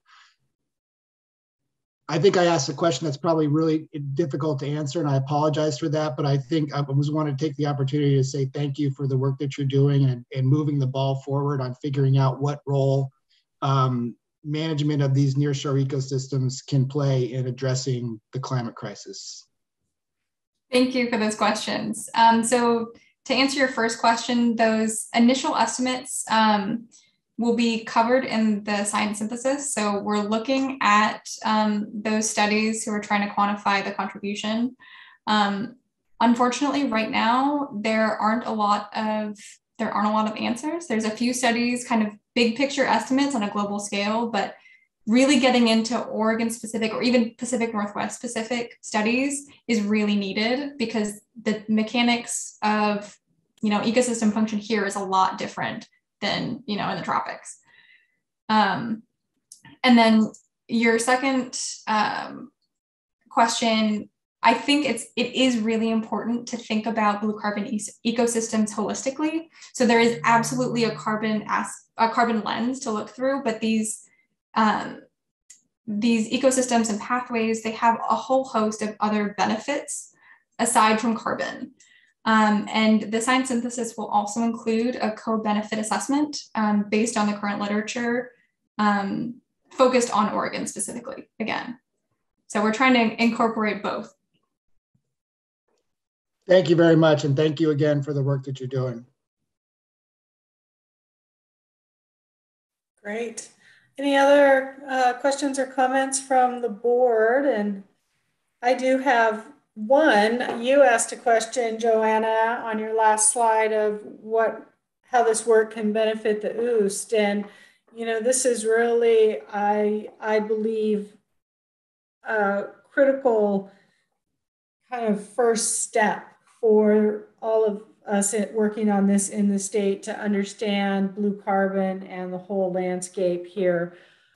At the OOST, we want to be able to direct funds in the most efficient way to fill data gaps and to improve understanding. So I'm really hoping that your work on inventories will show where gaps are in the state in regards to some of the mapping that needs to be done. And I'm also hoping that your work will just help us develop better methodology. Well, I can't even say better, but just the best methodologies around modeling for carbon cycling. And you showed just some very simple graphics there. So there's a lot of places that could go, but that's how I'm hoping that your work can help inform us. We have just a few minutes before break. Bob Bailey would like to is it a question, Bob, or do you have a question for Joanna? No, I was just going to make a quick statement if I could. And for those of you on the call, I'm with the Alaka Alliance. We're interested in bringing sea otters back to the Oregon coast, and they've been characterized in the media as little climate warriors because of their blue carbon impacts. And Joanna, I just want to commend you for your work of trying to get your arms around this topic, because the closer we've looked at it, the less that we see, just for the very factors that you said, particularly on kelp and the contribution of kelp to blue carbon storage, et cetera. So we've chased a number of key kelp scientists around the world, had meetings with them, and we really can't answer the kinds of questions that I think people are expecting about blue carbon just yet. So I think your assessment here is really valuable, at least framing this important topic and pointing out the research areas that are needed as we go forward. But right now, it's too preliminary to really make some conclusions about the contribution of any one of these sources to the overall carbon budget. That said, this is a hugely important topic, and I'm really happy that it's gained the traction it has. But good work. Thank you, Bob. Yeah, thanks, Bob. And I agree. It's going to be imperfect at best as we get started, and just even making an attempt to quantify rough estimates of sequestration. It's a big undertaking, but we've got to start somewhere. So thank you to you and to Gina Carter at TNC and Rose Graves also working with you together on this to help bring Oregon kind of, hopefully we'll get some common understanding from your work. We look forward to seeing it and perhaps having another update from you in a future meeting. Is there any other questions or comments from the board before we take a break? All right, if we can come back at 1:55, we will, did I say that right? Is that the right time? Yeah, we'll be a little bit behind, but we'll be queued up to get into the heart of our nearshore RFP concept guidelines approval. So we'll see you back here in 14 minutes. Thank you.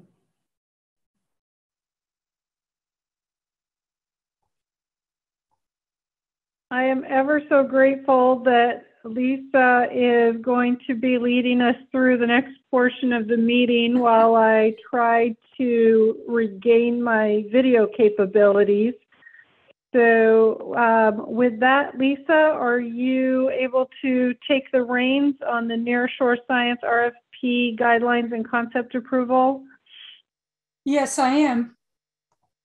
Okay, great. I'm going to keep trying to get in. Thank you. You bet. So I'm assuming folks can see my screen. It says Oregon Ocean Science Trust with a wave. Can somebody confirm that? Yes, I can see it. All right. Hey, thanks, everybody. Appreciate that. So yes, Laura had asked me to walk through the Oregon Nearshore Science RFP. I want to kick off this discussion just by emphasizing that this grant process follows the first grant process that the OOST did last year, and really want to thank the folks at Department of State Lands for helping us to shepherd that process and helping us to continue to administer that process as those funds are awarded and as we track progress in implementing those grants. And in particular, Michelle Johnson, Jean Strait have been super helpful. And Linda, we want to welcome you into the fold and thank you for all of your help, as well as the help that Erin has provided us in the past. And in addition to that, Leanne O'Neill helping us with some website issues as well. So a little bit about this process. Last year's process was about ocean acidification and hypoxia. This new grant funding through House Bill 5202 passed by the 2022 Oregon legislature is $1 million in funding for science and monitoring on nearshore keystone species. And the legislation mentioned including sea otters, nearshore marine ecosystems, kelp and eelgrass habitat, and sequestration of blue carbon. So the OOST took that directive from House Bill 5202 and established a goal of developing a suite of projects to be implemented beginning in 2023 that address the highest priority research needs associated with the science and monitoring of nearshore keystone species, et cetera, using the language that exactly mirrors House Bill 5202. There's a couple of key documents that we considered as we started. Lisa, just a second. Can you put that into presentation mode so it comes up a little bigger for folks to see? You bet. Thanks. Thanks for letting me know that. There's a couple of key documents that we considered as we started thinking about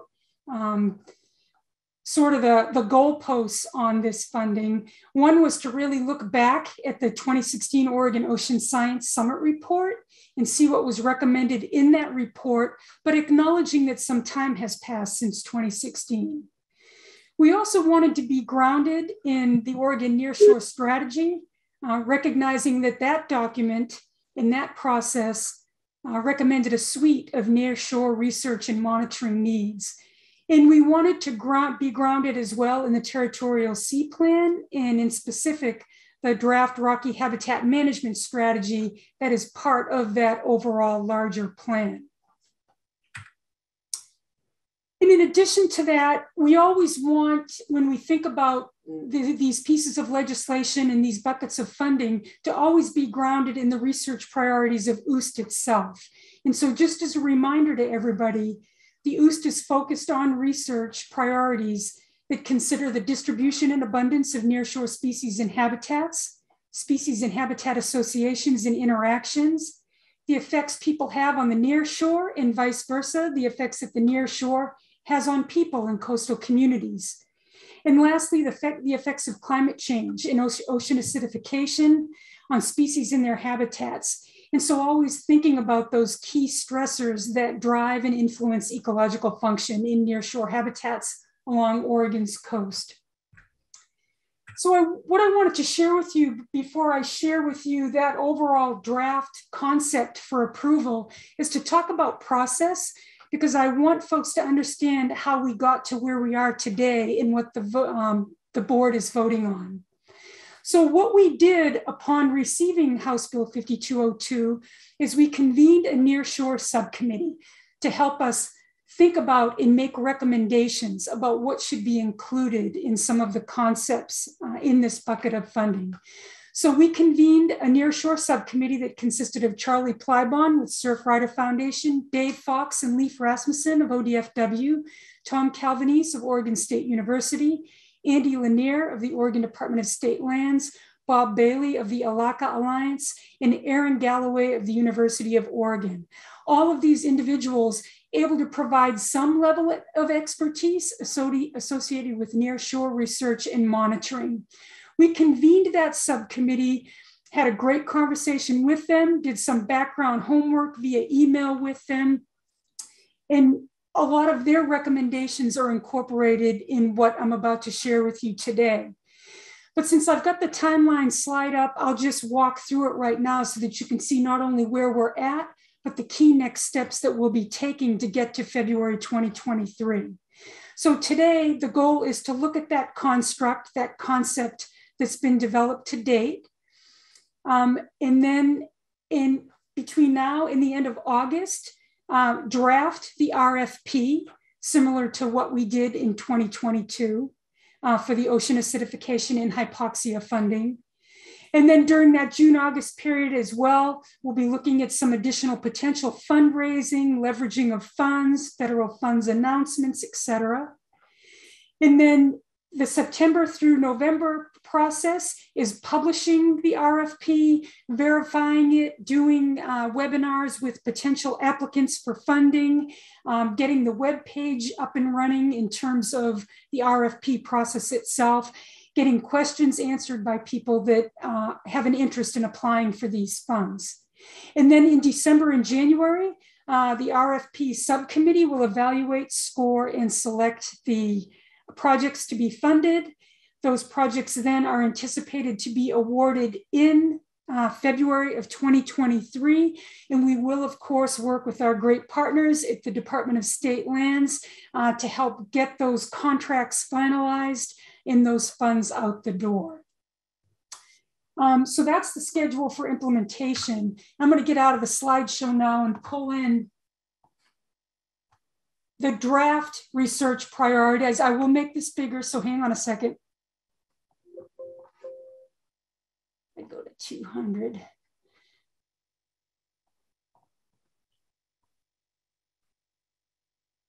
All right, so you should be able to see this pretty well on your screen now.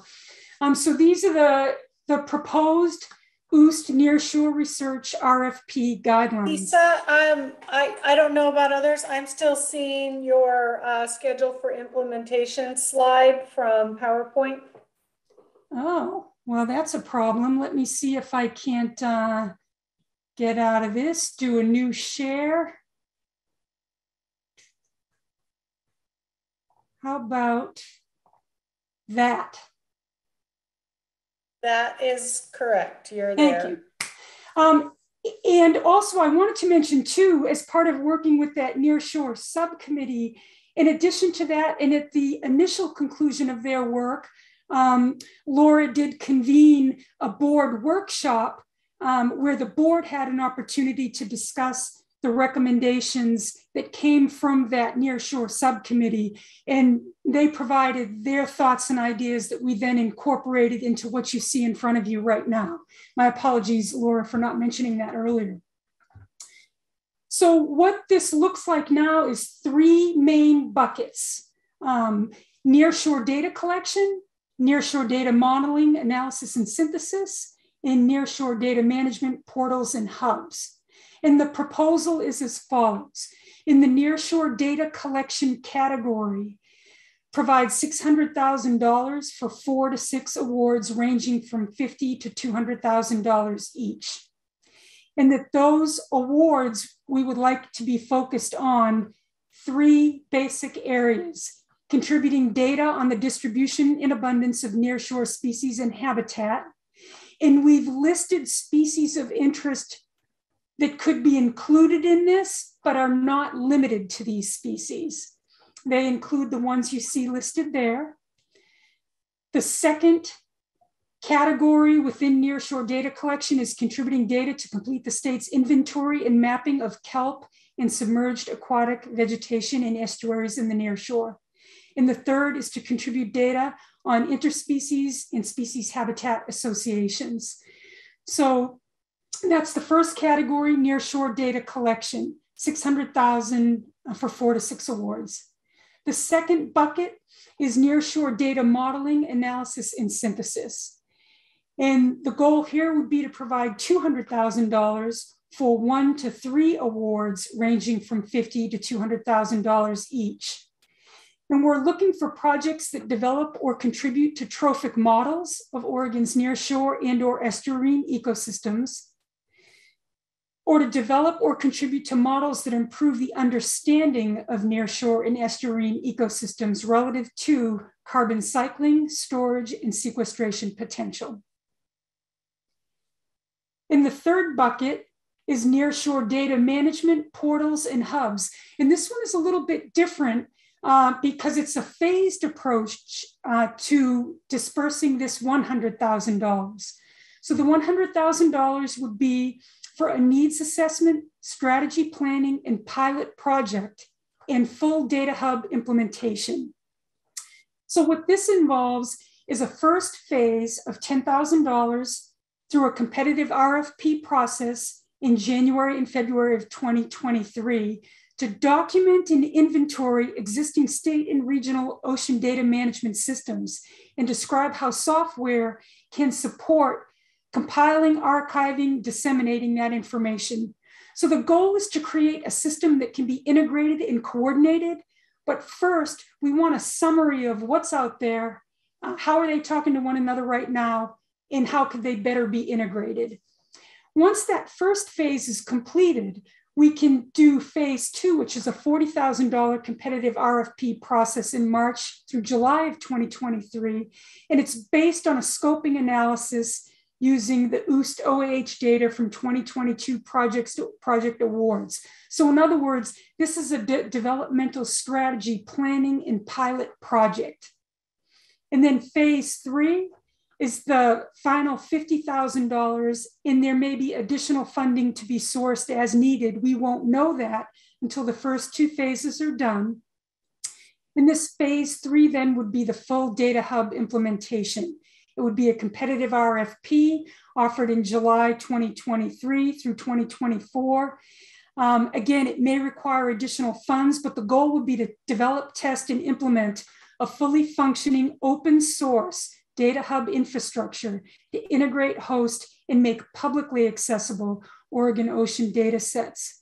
What we want to emphasize in this third overall bucket of funding is that nobody wanted to reinvent the wheel, and everybody wants a publicly accessible data set where, or portal where all of these places are talking to one another and everybody can access it.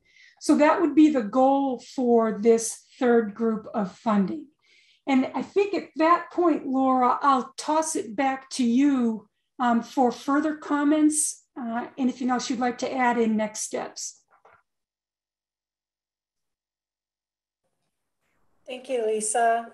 I don't really have any further comments on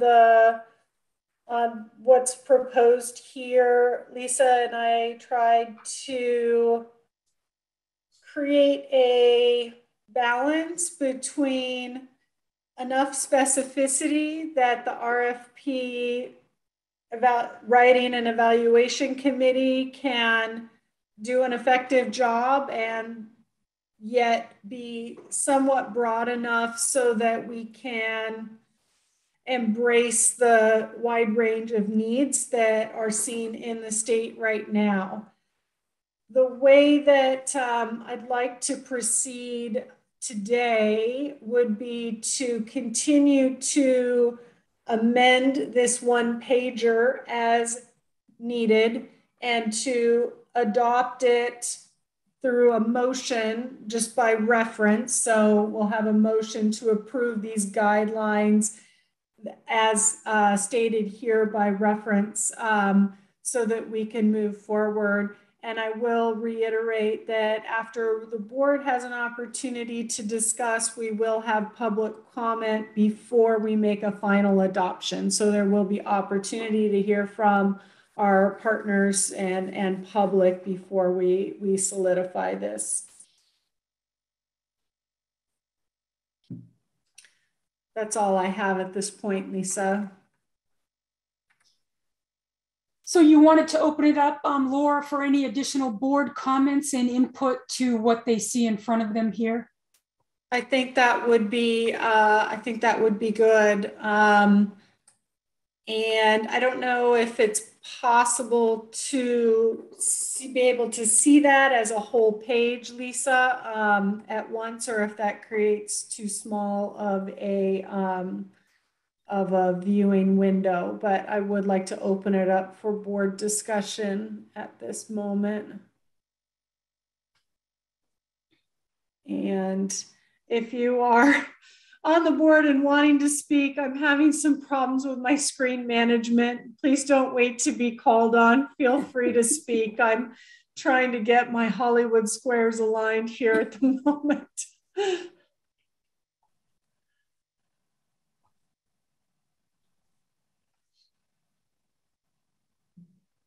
Thank you, Chair Anderson. This is Steve Marks.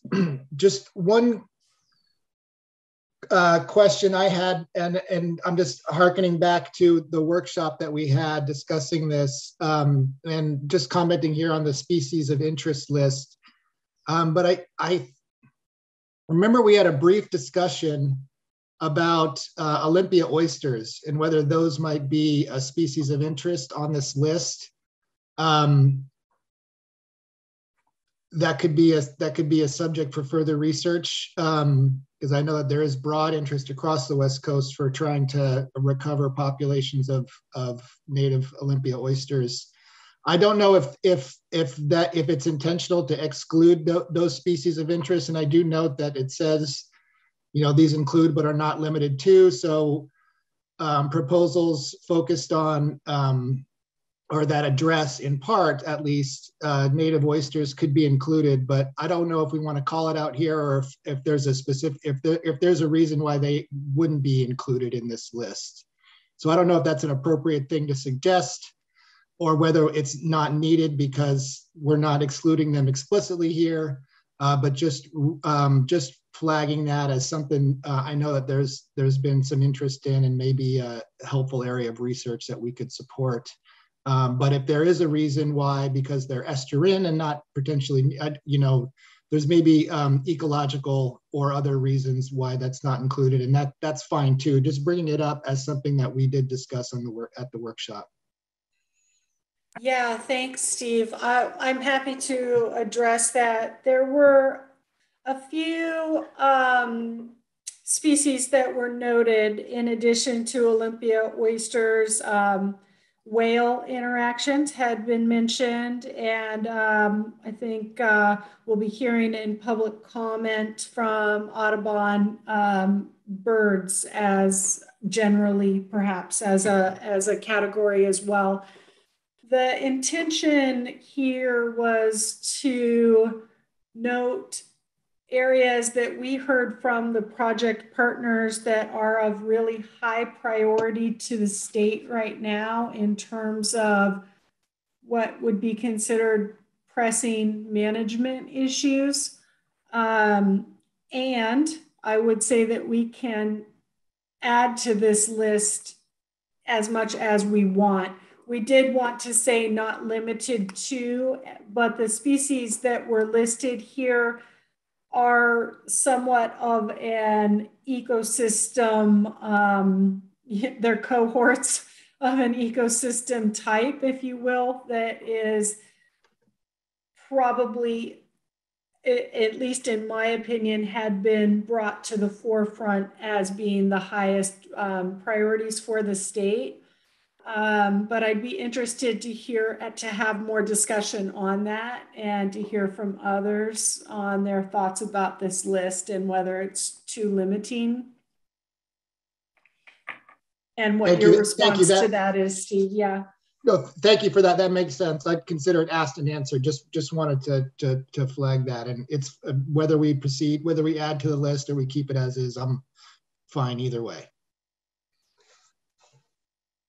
I'd like I'd like to chime in regarding agreeing with what Steve is talking about. And I don't think there's much, you know, it's kind of curious that the assessment of the reserve, Marine Reserve made a point that there was no estuarine understanding in that particular effort, and the importance of estuarine ecology to understand a lot of things about climate impacts.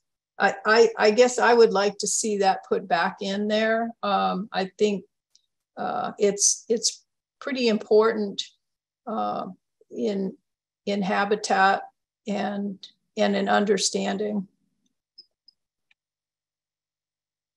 So Christine, just so I'm sure I understand, are you asking that we add estuary habitats to this, or native oysters? Well, indirectly, when you're adding eelgrass and submerged aquatic vegetation, I think that's a shout out to estuarine habitat. But I think the native oysters is definitely in that category, and that's the interface of more of a fresh water with the ocean. So I think it is all part of nearshore and understanding what's on the forefront of management issues and sustained ecosystems in lights of climate change and sea level rise. I had a clarifying question, if I may. Yes, please. Okay. We were using the phrase in the RFP of submerged aquatic vegetation, and I'm curious to clarify if we're using that in the technical sense that is, you know, commonly used in among scientists and literature, or whether it includes things like seaweeds, understory seaweeds, which we heard a little bit about in the presentation earlier on blue carbon. Just given the call out also in the funding award to blue carbon. So just a curiosity there, clarification. I can't answer that question because I don't know what the traditional or the scientific range would be.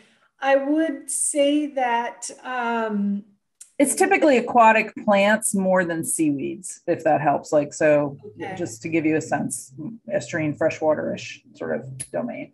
I think that SAV, the term, the submerged aquatic vegetation, would also necessarily include like phyllospatic, so like surf grass. And that was my read of it, but I share your desire for clarification, Dr. Nielsen. This kind of does get to something that we did come up with in terms of like geographic scope and how we describe Oregon's territorial sea and estuaries, be it highly technically or in a more general sense. My recommendation to Lisa at this point was to be very general in the Oregon Territorial Sea, including estuaries up to the saltwater edge, and that we allow the RFP writing team to be as detailed as they need to be to make that clear to the applicants what that scope is. Yeah, I mean, I was just thinking that a science applicant would kind of click right away with the SAV definition, and it would mean something to them that might be different than what's intended. So.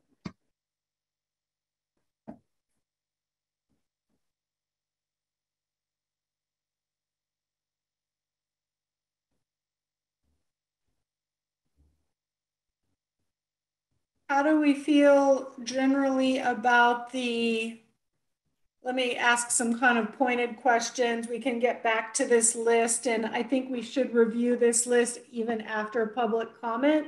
There may be some partner comments that we want to consider before we, nail this, but how do we feel generally about the three buckets approach and the distribution of funds and number of awards in each?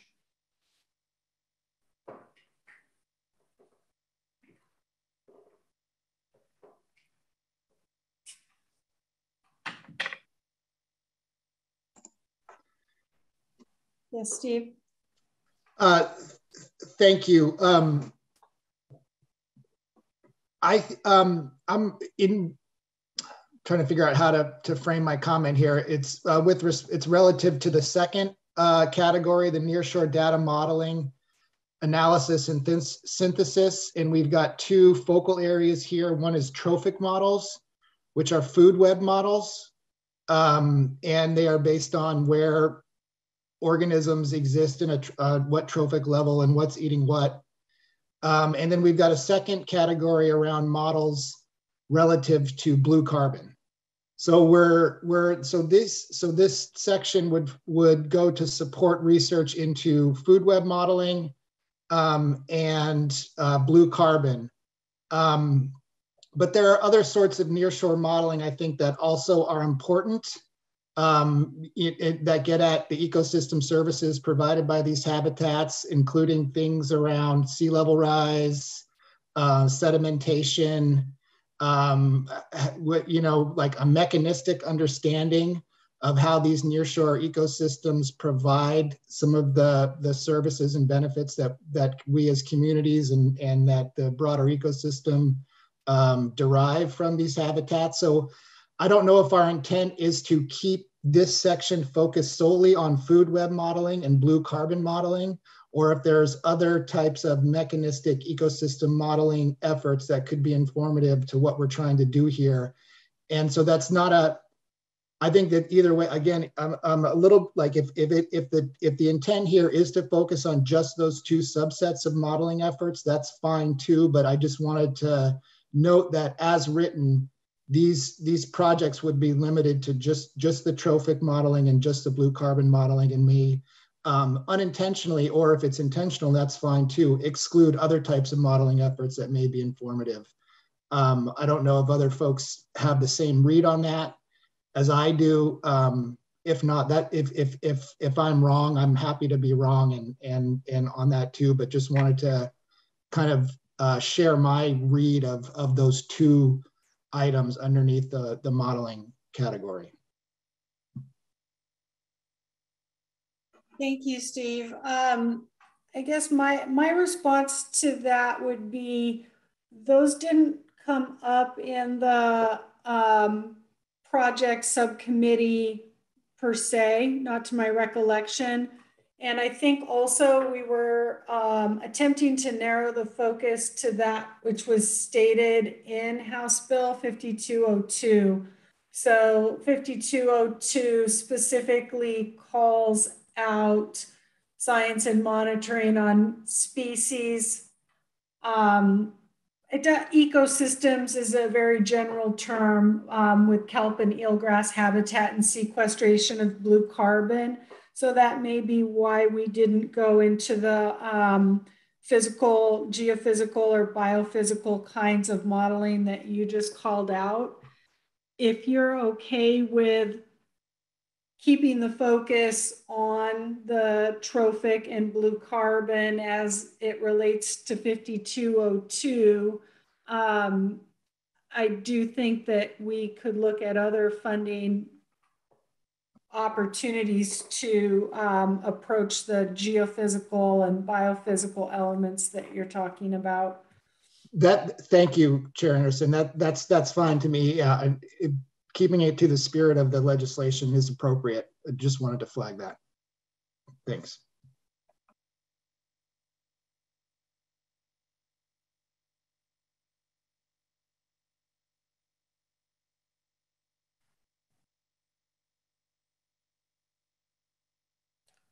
Let's see.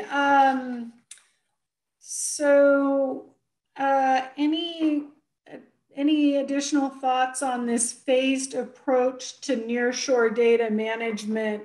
Again, this phased approach was a recognition that we need to take this in a stepwise fashion, and to go all out with, you know, and expect to get what we need is probably premature.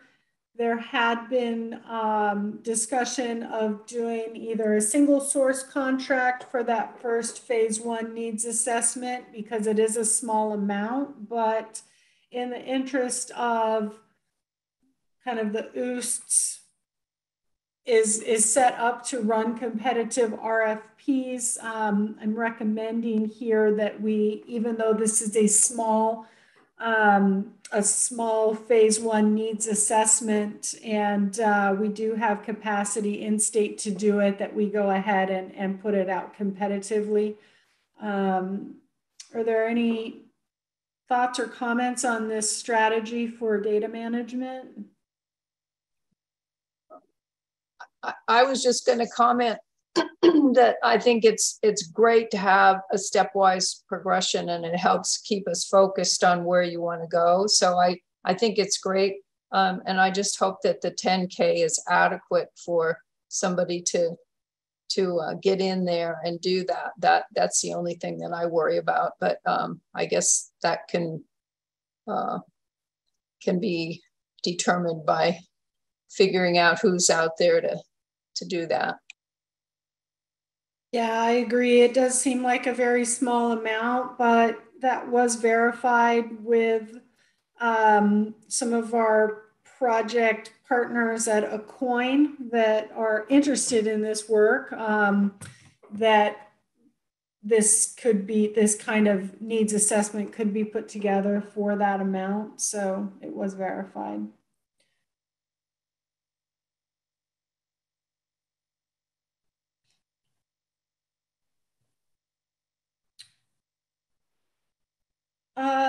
Any other overarching thoughts about this? I think we could open up for public comment a little earlier than the 2:40 time slot, as long as we have it available at the 2:40 time slot. I would like the opportunity to revisit our discussion after we've heard from some of our potential applicants, project partners, members of the public. So anything before we go into public comment and come back to discussion? Okay, Lisa, if you want to stop the screen share, we can come back and I'll open up my chat window. And if you could put your name into the chat, I will call on you in order for comments on this or anything OOST related. Okay, we'll start with Joe Liebezeit with Audubon. Thanks, Chair. I understand, and OOST members. My name, for the record, is Joe Liebezeit, Portland Audubon staff scientist. And yeah, I appreciate the opportunity to comment on this RFP process and prioritization of projects. And I want to start out by first saying I agree with what's on there right now, on the docket right now. But one thing that I see missing that has been an issue that has been raised again and again, mostly through the Territorial Sea Plan 3 process, which I know is one of the ground documents for this RFP that folks are using to kind of help decide what projects to prioritize. That's the Rocky Habitat Management Strategy. Is if folk, and I know a lot of the folks in this call were heavily engaged on that process, and but for those of you who weren't, as part of the update to the TSP3 Rocky Habitat Strategy, the public was invited to submit proposals. And so I think there are 12 or something proposals submitted from across the coast, different groups. And one reoccurring theme that was presented during that was the need to better research, track, and monitor wildlife disturbance issues, particularly wildlife-human disturbance interactions and issues. And And as we know, human population has increased, and visitation on the coast has increased, particularly during the summer visits. And we want to balance that increasing human visitation with protecting those resources that people actually come to visit.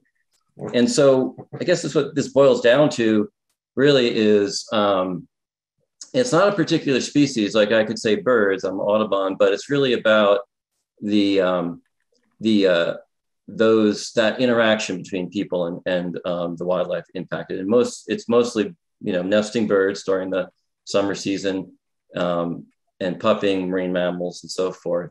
And I can't tell you, a day doesn't go by this time of year. We monitor black oyster catchers up and down the coast where I don't get a call or an email saying, I just had a drone, disturbing this bird for a nest, or I just had people walking up to a pup sea lion that died. And so I feel like there needs to be a priority for research for quantifying that issue. And it doesn't have to be, there are some bird species that are nearshore strategy species. There's black oyster catchers.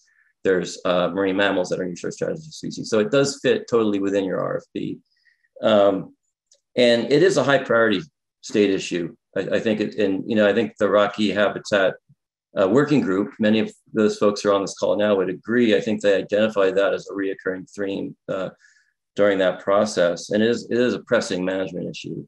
So I would just recommend including that, that there needs to be a research focus, or that folks that apply for this pot of money and for a project, there should be a prioritization on looking at and learning more about wildlife disturbance on our coast to inform management moving forward. And I think that this will help facilitate the successful implementation of that new updated Rocky Habitat Management Strategy.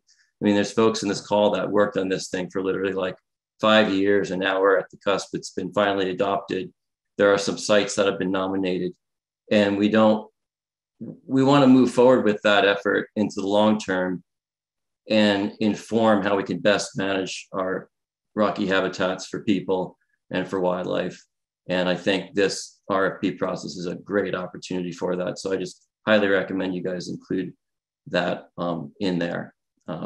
So I think it would probably fit most in the first part where you have those species identified. I know you didn't call out birds there, and they could be included in there, but I would just, instead of saying birds so much or identifying species, I would just say wildlife, human disturbance, interaction research. So I guess that's my recommendation. Thanks so much for your time, and I'll yield now. Thank you, Joe. One of the things that's not on this kind of simplified guidelines is the scoring criteria. And I do know that that is where some of the human dimension components were going to also be parked. So in addition to being able to put them up front, also being able to score applicants based on addressing some of the human dimension concerns like you just mentioned. Charlie Plyben. Hey, thanks, Chair.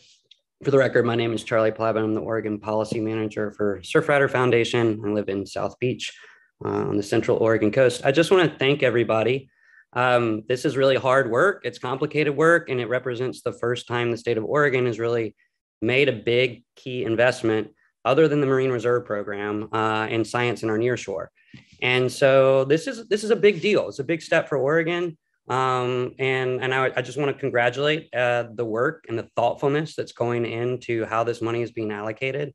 I think particularly for our coastal legislators, I think they like to see how money like this is very thoughtfully thought through, and you bring a lot of great people together and stakeholders around making these decisions. So I just want to thank everybody for your great work here. I think I'm really excited as somebody who's sat on the sidelines and watched investments go to our forests and go to a lot of other terrestrial interests. I'm really excited to see this investment in the nearshore. It could not be more timely with some of the things that I think we're concerned about on the Oregon coast and stakeholders are concerned about with respect to existing uses and new potential uses. And so this inventory work, the investments in our science and our nearshore and our management, I think is critical. And I'll lastly just say, I think Will White did an amazing job taking what was supposed to be really questions that are academically impossible to get at. They're political questions, a lot of them, and did a great academic exercise with that work.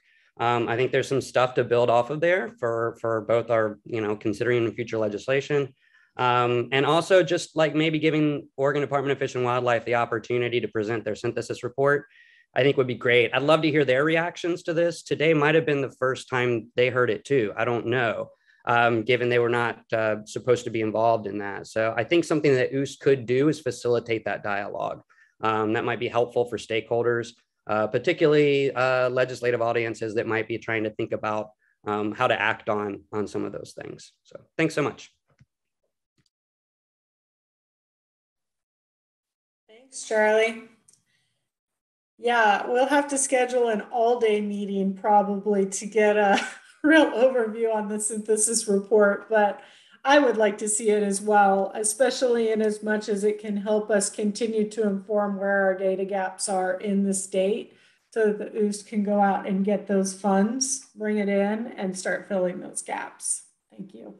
Other public comment? I don't have anybody else signed up, but there's a lot of project partners on the call, so don't be shy if you do have, even if it's just a thumbs up, that would be fine. I see a thumbs up from Bob Bailey, except for his thumb is kind of flipping in and out with the green screen. That's good. Thank you, Bob. Thank you for your championing of this entire movement and looking forward to bringing this funding to fruition. All right.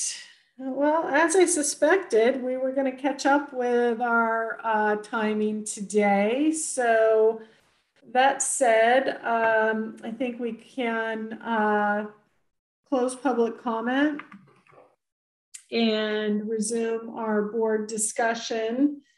What I believe I saw, Lisa, before we went to public comment was the nearshore guidelines with a couple of amendments and notes. Do you want to pop that back up?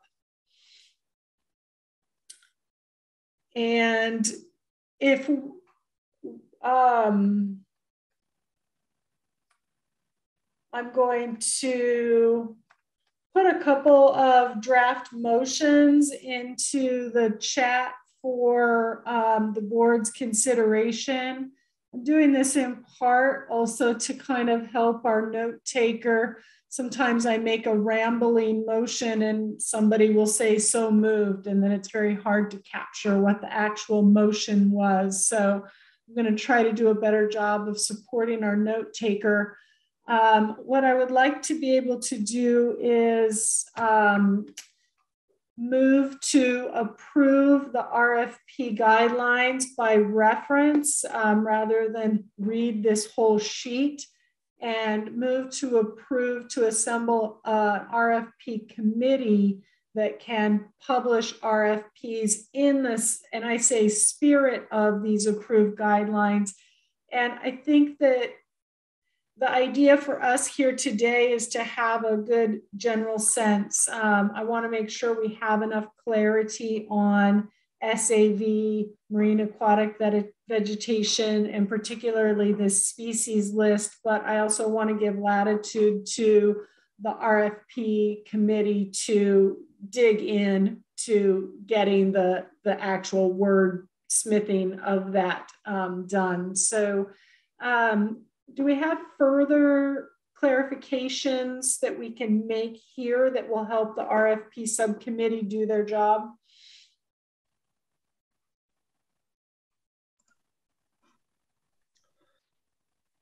Thank you, Chair Anderson. One quick question, and I'm thinking back to Joe Liebezeit's comment and your response to him, and I just want to make sure that if it's not captured here in the RFP guidelines, that we do have a chance to ensure that the scoring matrix appropriately allows for inclusion of research that address the issue that Joe raised about human wildlife interactions and where there may be adverse impacts and things like that. So if I heard your response to Joe correctly, and let me know if I'm wrong, is that is something that we can address through the scoring matrix and may not need to be included in the guidelines themselves. That's a great point and question. Lisa, you've become very familiar with the architecture of plugging in the bones of this. Does that was what I described consistent with where your notes are on that? Yes, in fact, I was thinking the very same thing as Joe was talking, because we already have a draft list of criteria based on our discussion with the Nearshore RFP subcommittee and the board workshop. We've got a draft list of criteria, and that would go great in that list to have that be considered. Lisa, do you think we should include that right now? Can we amend this to include the criteria as we're going to be adopting this by reference? Is that something that you can grab from your other documents easily, or? Yes.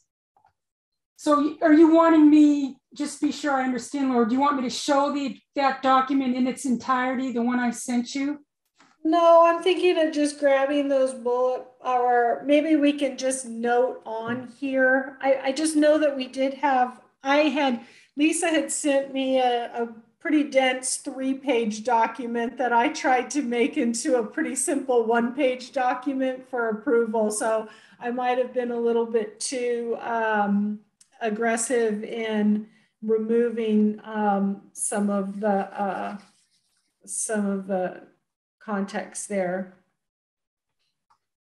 Yeah, since we didn't share that draft criteria yet in advance of this meeting, I wonder if that's something that just could be directed to the RFP subcommittee to address and ensure is incorporated.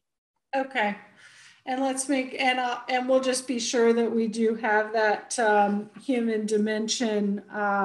There were several criteria surrounding human interaction with the near shore. Some of that came from, I recall specifically, Charlie Plyben's contributions to the subcommittee work. And some of that was documented in previous meetings. So we'll make sure that's there.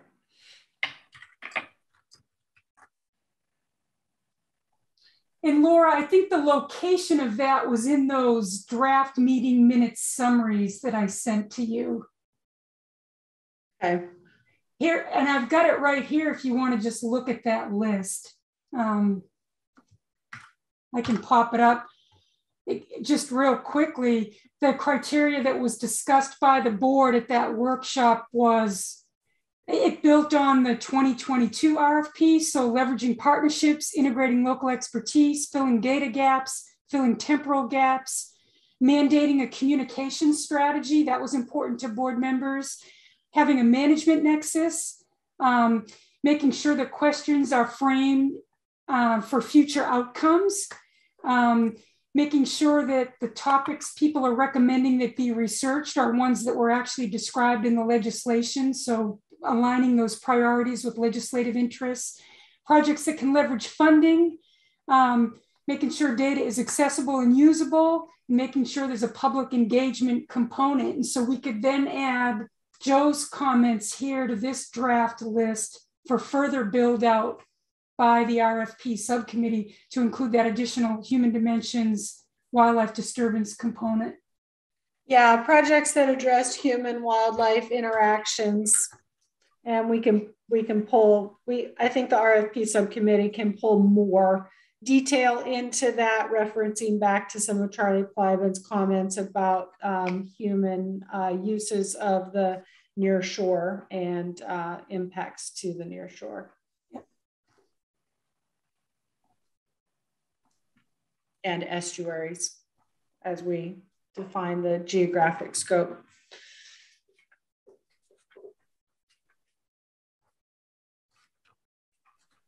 Yeah, that's great.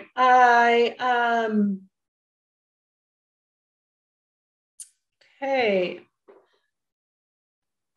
Any other need for clarification, any heartburn, any last minute burning desires here?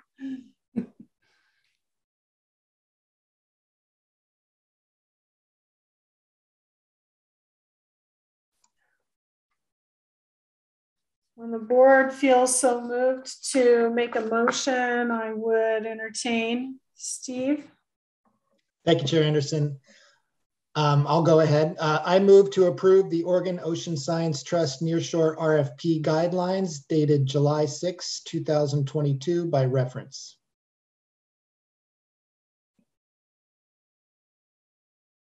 You're the only one, Christine. You gotta, you're the seconder. Yeah, I'm sorry. I was losing my mute button here. I would second that motion that Steve made. Thank you. Okay. All in favor? Aye. All right, we'll pass that unanimously. And I think I never know what we need a motion for, but I'm always surprised to find that we didn't make a motion when we had to. So forgive me if I'm being a little too diligent, but I would like the motion to authorize the committee.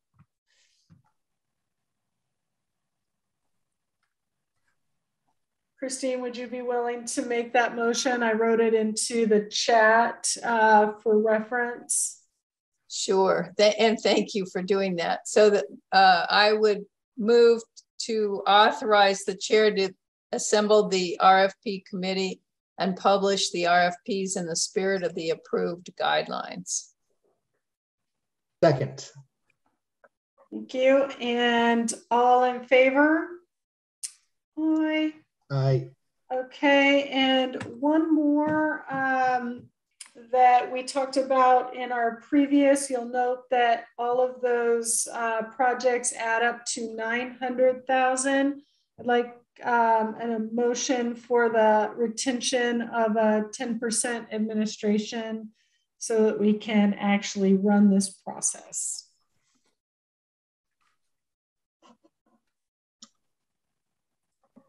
Thank you. I'll go ahead. I move to retain 10% of the House Bill 5202 allocation for project administration. Second the motion. All right, all in favor? Aye. Aye. Okay, fantastic. That concludes our need to make motions regarding this moving forward. I think at our next meeting in October, we will already have the RFPs out there and floating. Lisa, can you tell us who you've already lined up for the RFP team? Yes, so Christine Moffett has agreed to serve as a board member on the review committee or the RFP team, as well as Selena Happel at Oregon State University. I've got a couple of other requests floating out there. One is, oh boy, it's been a long day today. Zach Randall from Oregon State University, who's now doing some work on kelp up in Seattle. As well as, I did ask Christina Wolniakowski. She, however, declined because of her work with the Gorge Commission during those months. And we did ask Karina. She's got a lot on her plate right now, so I'm not sure we're going to give her a little bit more time to think about it. The one thing we are doing differently this time is we're not going to try and write by committee. staff is going to try to do a lot of the background work and do as much of the writing as possible, and then give it to the RFP committee to literally review and, you know, add some of that additional scientific expertise. So we're trying to make it a really efficient process for those people that decide to do this with us. That's what we've got going right now. Sounds great. All right. Well, wrap a bow up on that one. And I would, I'd hope to have a little bit more time. I do want to end on time.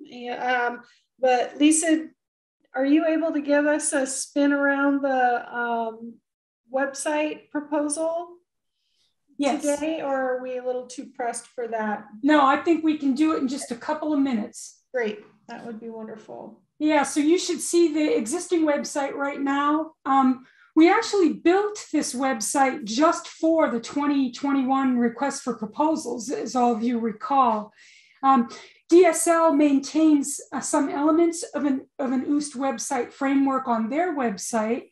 But as we started building this website out, we started to think it needed to be more than just information about the RFP. So we started talking about the trust. And before we got to it, we were building out sections with press releases and everything else.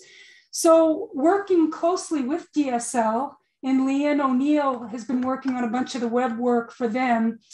We worked with her to suggest the development of this new website. It's a draft. If it were to go live, you wouldn't see this stuff up at the top like upgrade now. It would just morph immediately to OregonOceanScience.com. But it's a way to talk more about the trust and what it does. Lisa, I think we're seeing something that's not what you want us to see. Well, that is interesting. New share. Still seeing the news of the RFP. There we go. Okay. So thank you.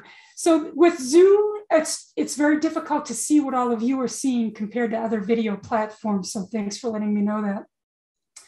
So yeah, this is the proposed framework for a new website. Talks a lot about the work of the organization, its funding priorities, maybe some major tenets of belief. There's a lot more about who the trust is, and that it was established by the legislature and what its core duties are. More information about the trust members and some mugshots. A comprehensive place where people can go to get all the information about the meetings, both present and future. Resources and links for documents and nearshore research. We've got an FAQ page. And the funded research, so this is where we would put all the grants that have been awarded and projects that have been funded. So there's been work done on marine reserves. We've got a page for that. And this is the major ocean acidification and hypoxia. All of the research projects that have been funded, you can click on these, scroll down, get more information about each one of them. And then when we announce new grants opportunities, like the grant that we'll be announcing this fall, this will be the place where they can go to. It'll have a big drop-down menu with everything that the old website has. We still have a news section. And of course, they can contact us. And right now we do have the Donate Now button at the top of that page, which takes you to the Oregon Community Foundation's online system. So it's a proposal for a new look that kind of breathes some life into the Oregon Ocean Science Trust and kind of share more about its overall scope.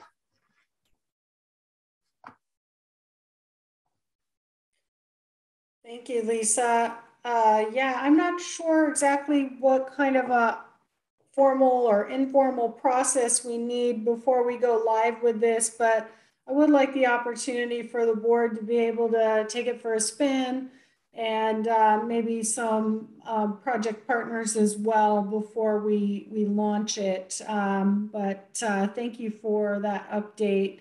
Any initial feedback or any impressions that you want to give to Lisa at this time?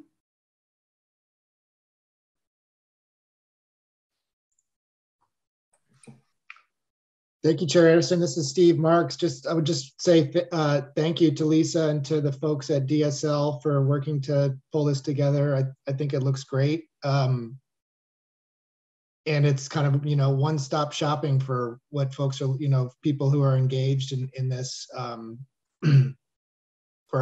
provides a place where they can get information, which I think in the past has been different websites. It looks great to me. And thank you for your work. And I'm not sure what, as Chair Anderson said, I'm not sure what is needed from the OOS side of things, but just want to express my appreciation. Yeah, I'll continue to work with Lisa on this. A couple of things that I'm really monitoring is making sure that the OOST retains its neutrality on policy, and that we are only talking about the science that we are doing and or supporting. There's a lot of information that we could build in. There's a lot of links that we could build in. There's a lot of partnerships we could build in, but I'm not really inclined to be a clearinghouse of information to describe blue carbon or describe what all these different things are. There's lots of resources out there, but it's really a place for us to talk about the science that we're supporting. So I think that it's a really good window into that. All right. Are there any other member updates or other business to get on into today's meeting in our final moments here? I'd like to do one thing is share a screen of some beautiful artwork that is relevant. I am very busy right now with our Oregon Coast Music Festival, and I had to share this rendition by Susan Chambers of some amazing rockfish on the reef and her rendition. So I had to share that with you today. Our festival starts in about a week. So thank you. Fantastic. Well, thank you for sharing. I appreciate that. Any other updates or any other business? All right. Well, we'll start putting together our agenda for 3 months from now. The RFP committee has some work to do, and we got it all in. Nice work, people. Very, very well done. And at 2:59, I am adjourning this meeting today. Thank you. Thank you, everybody.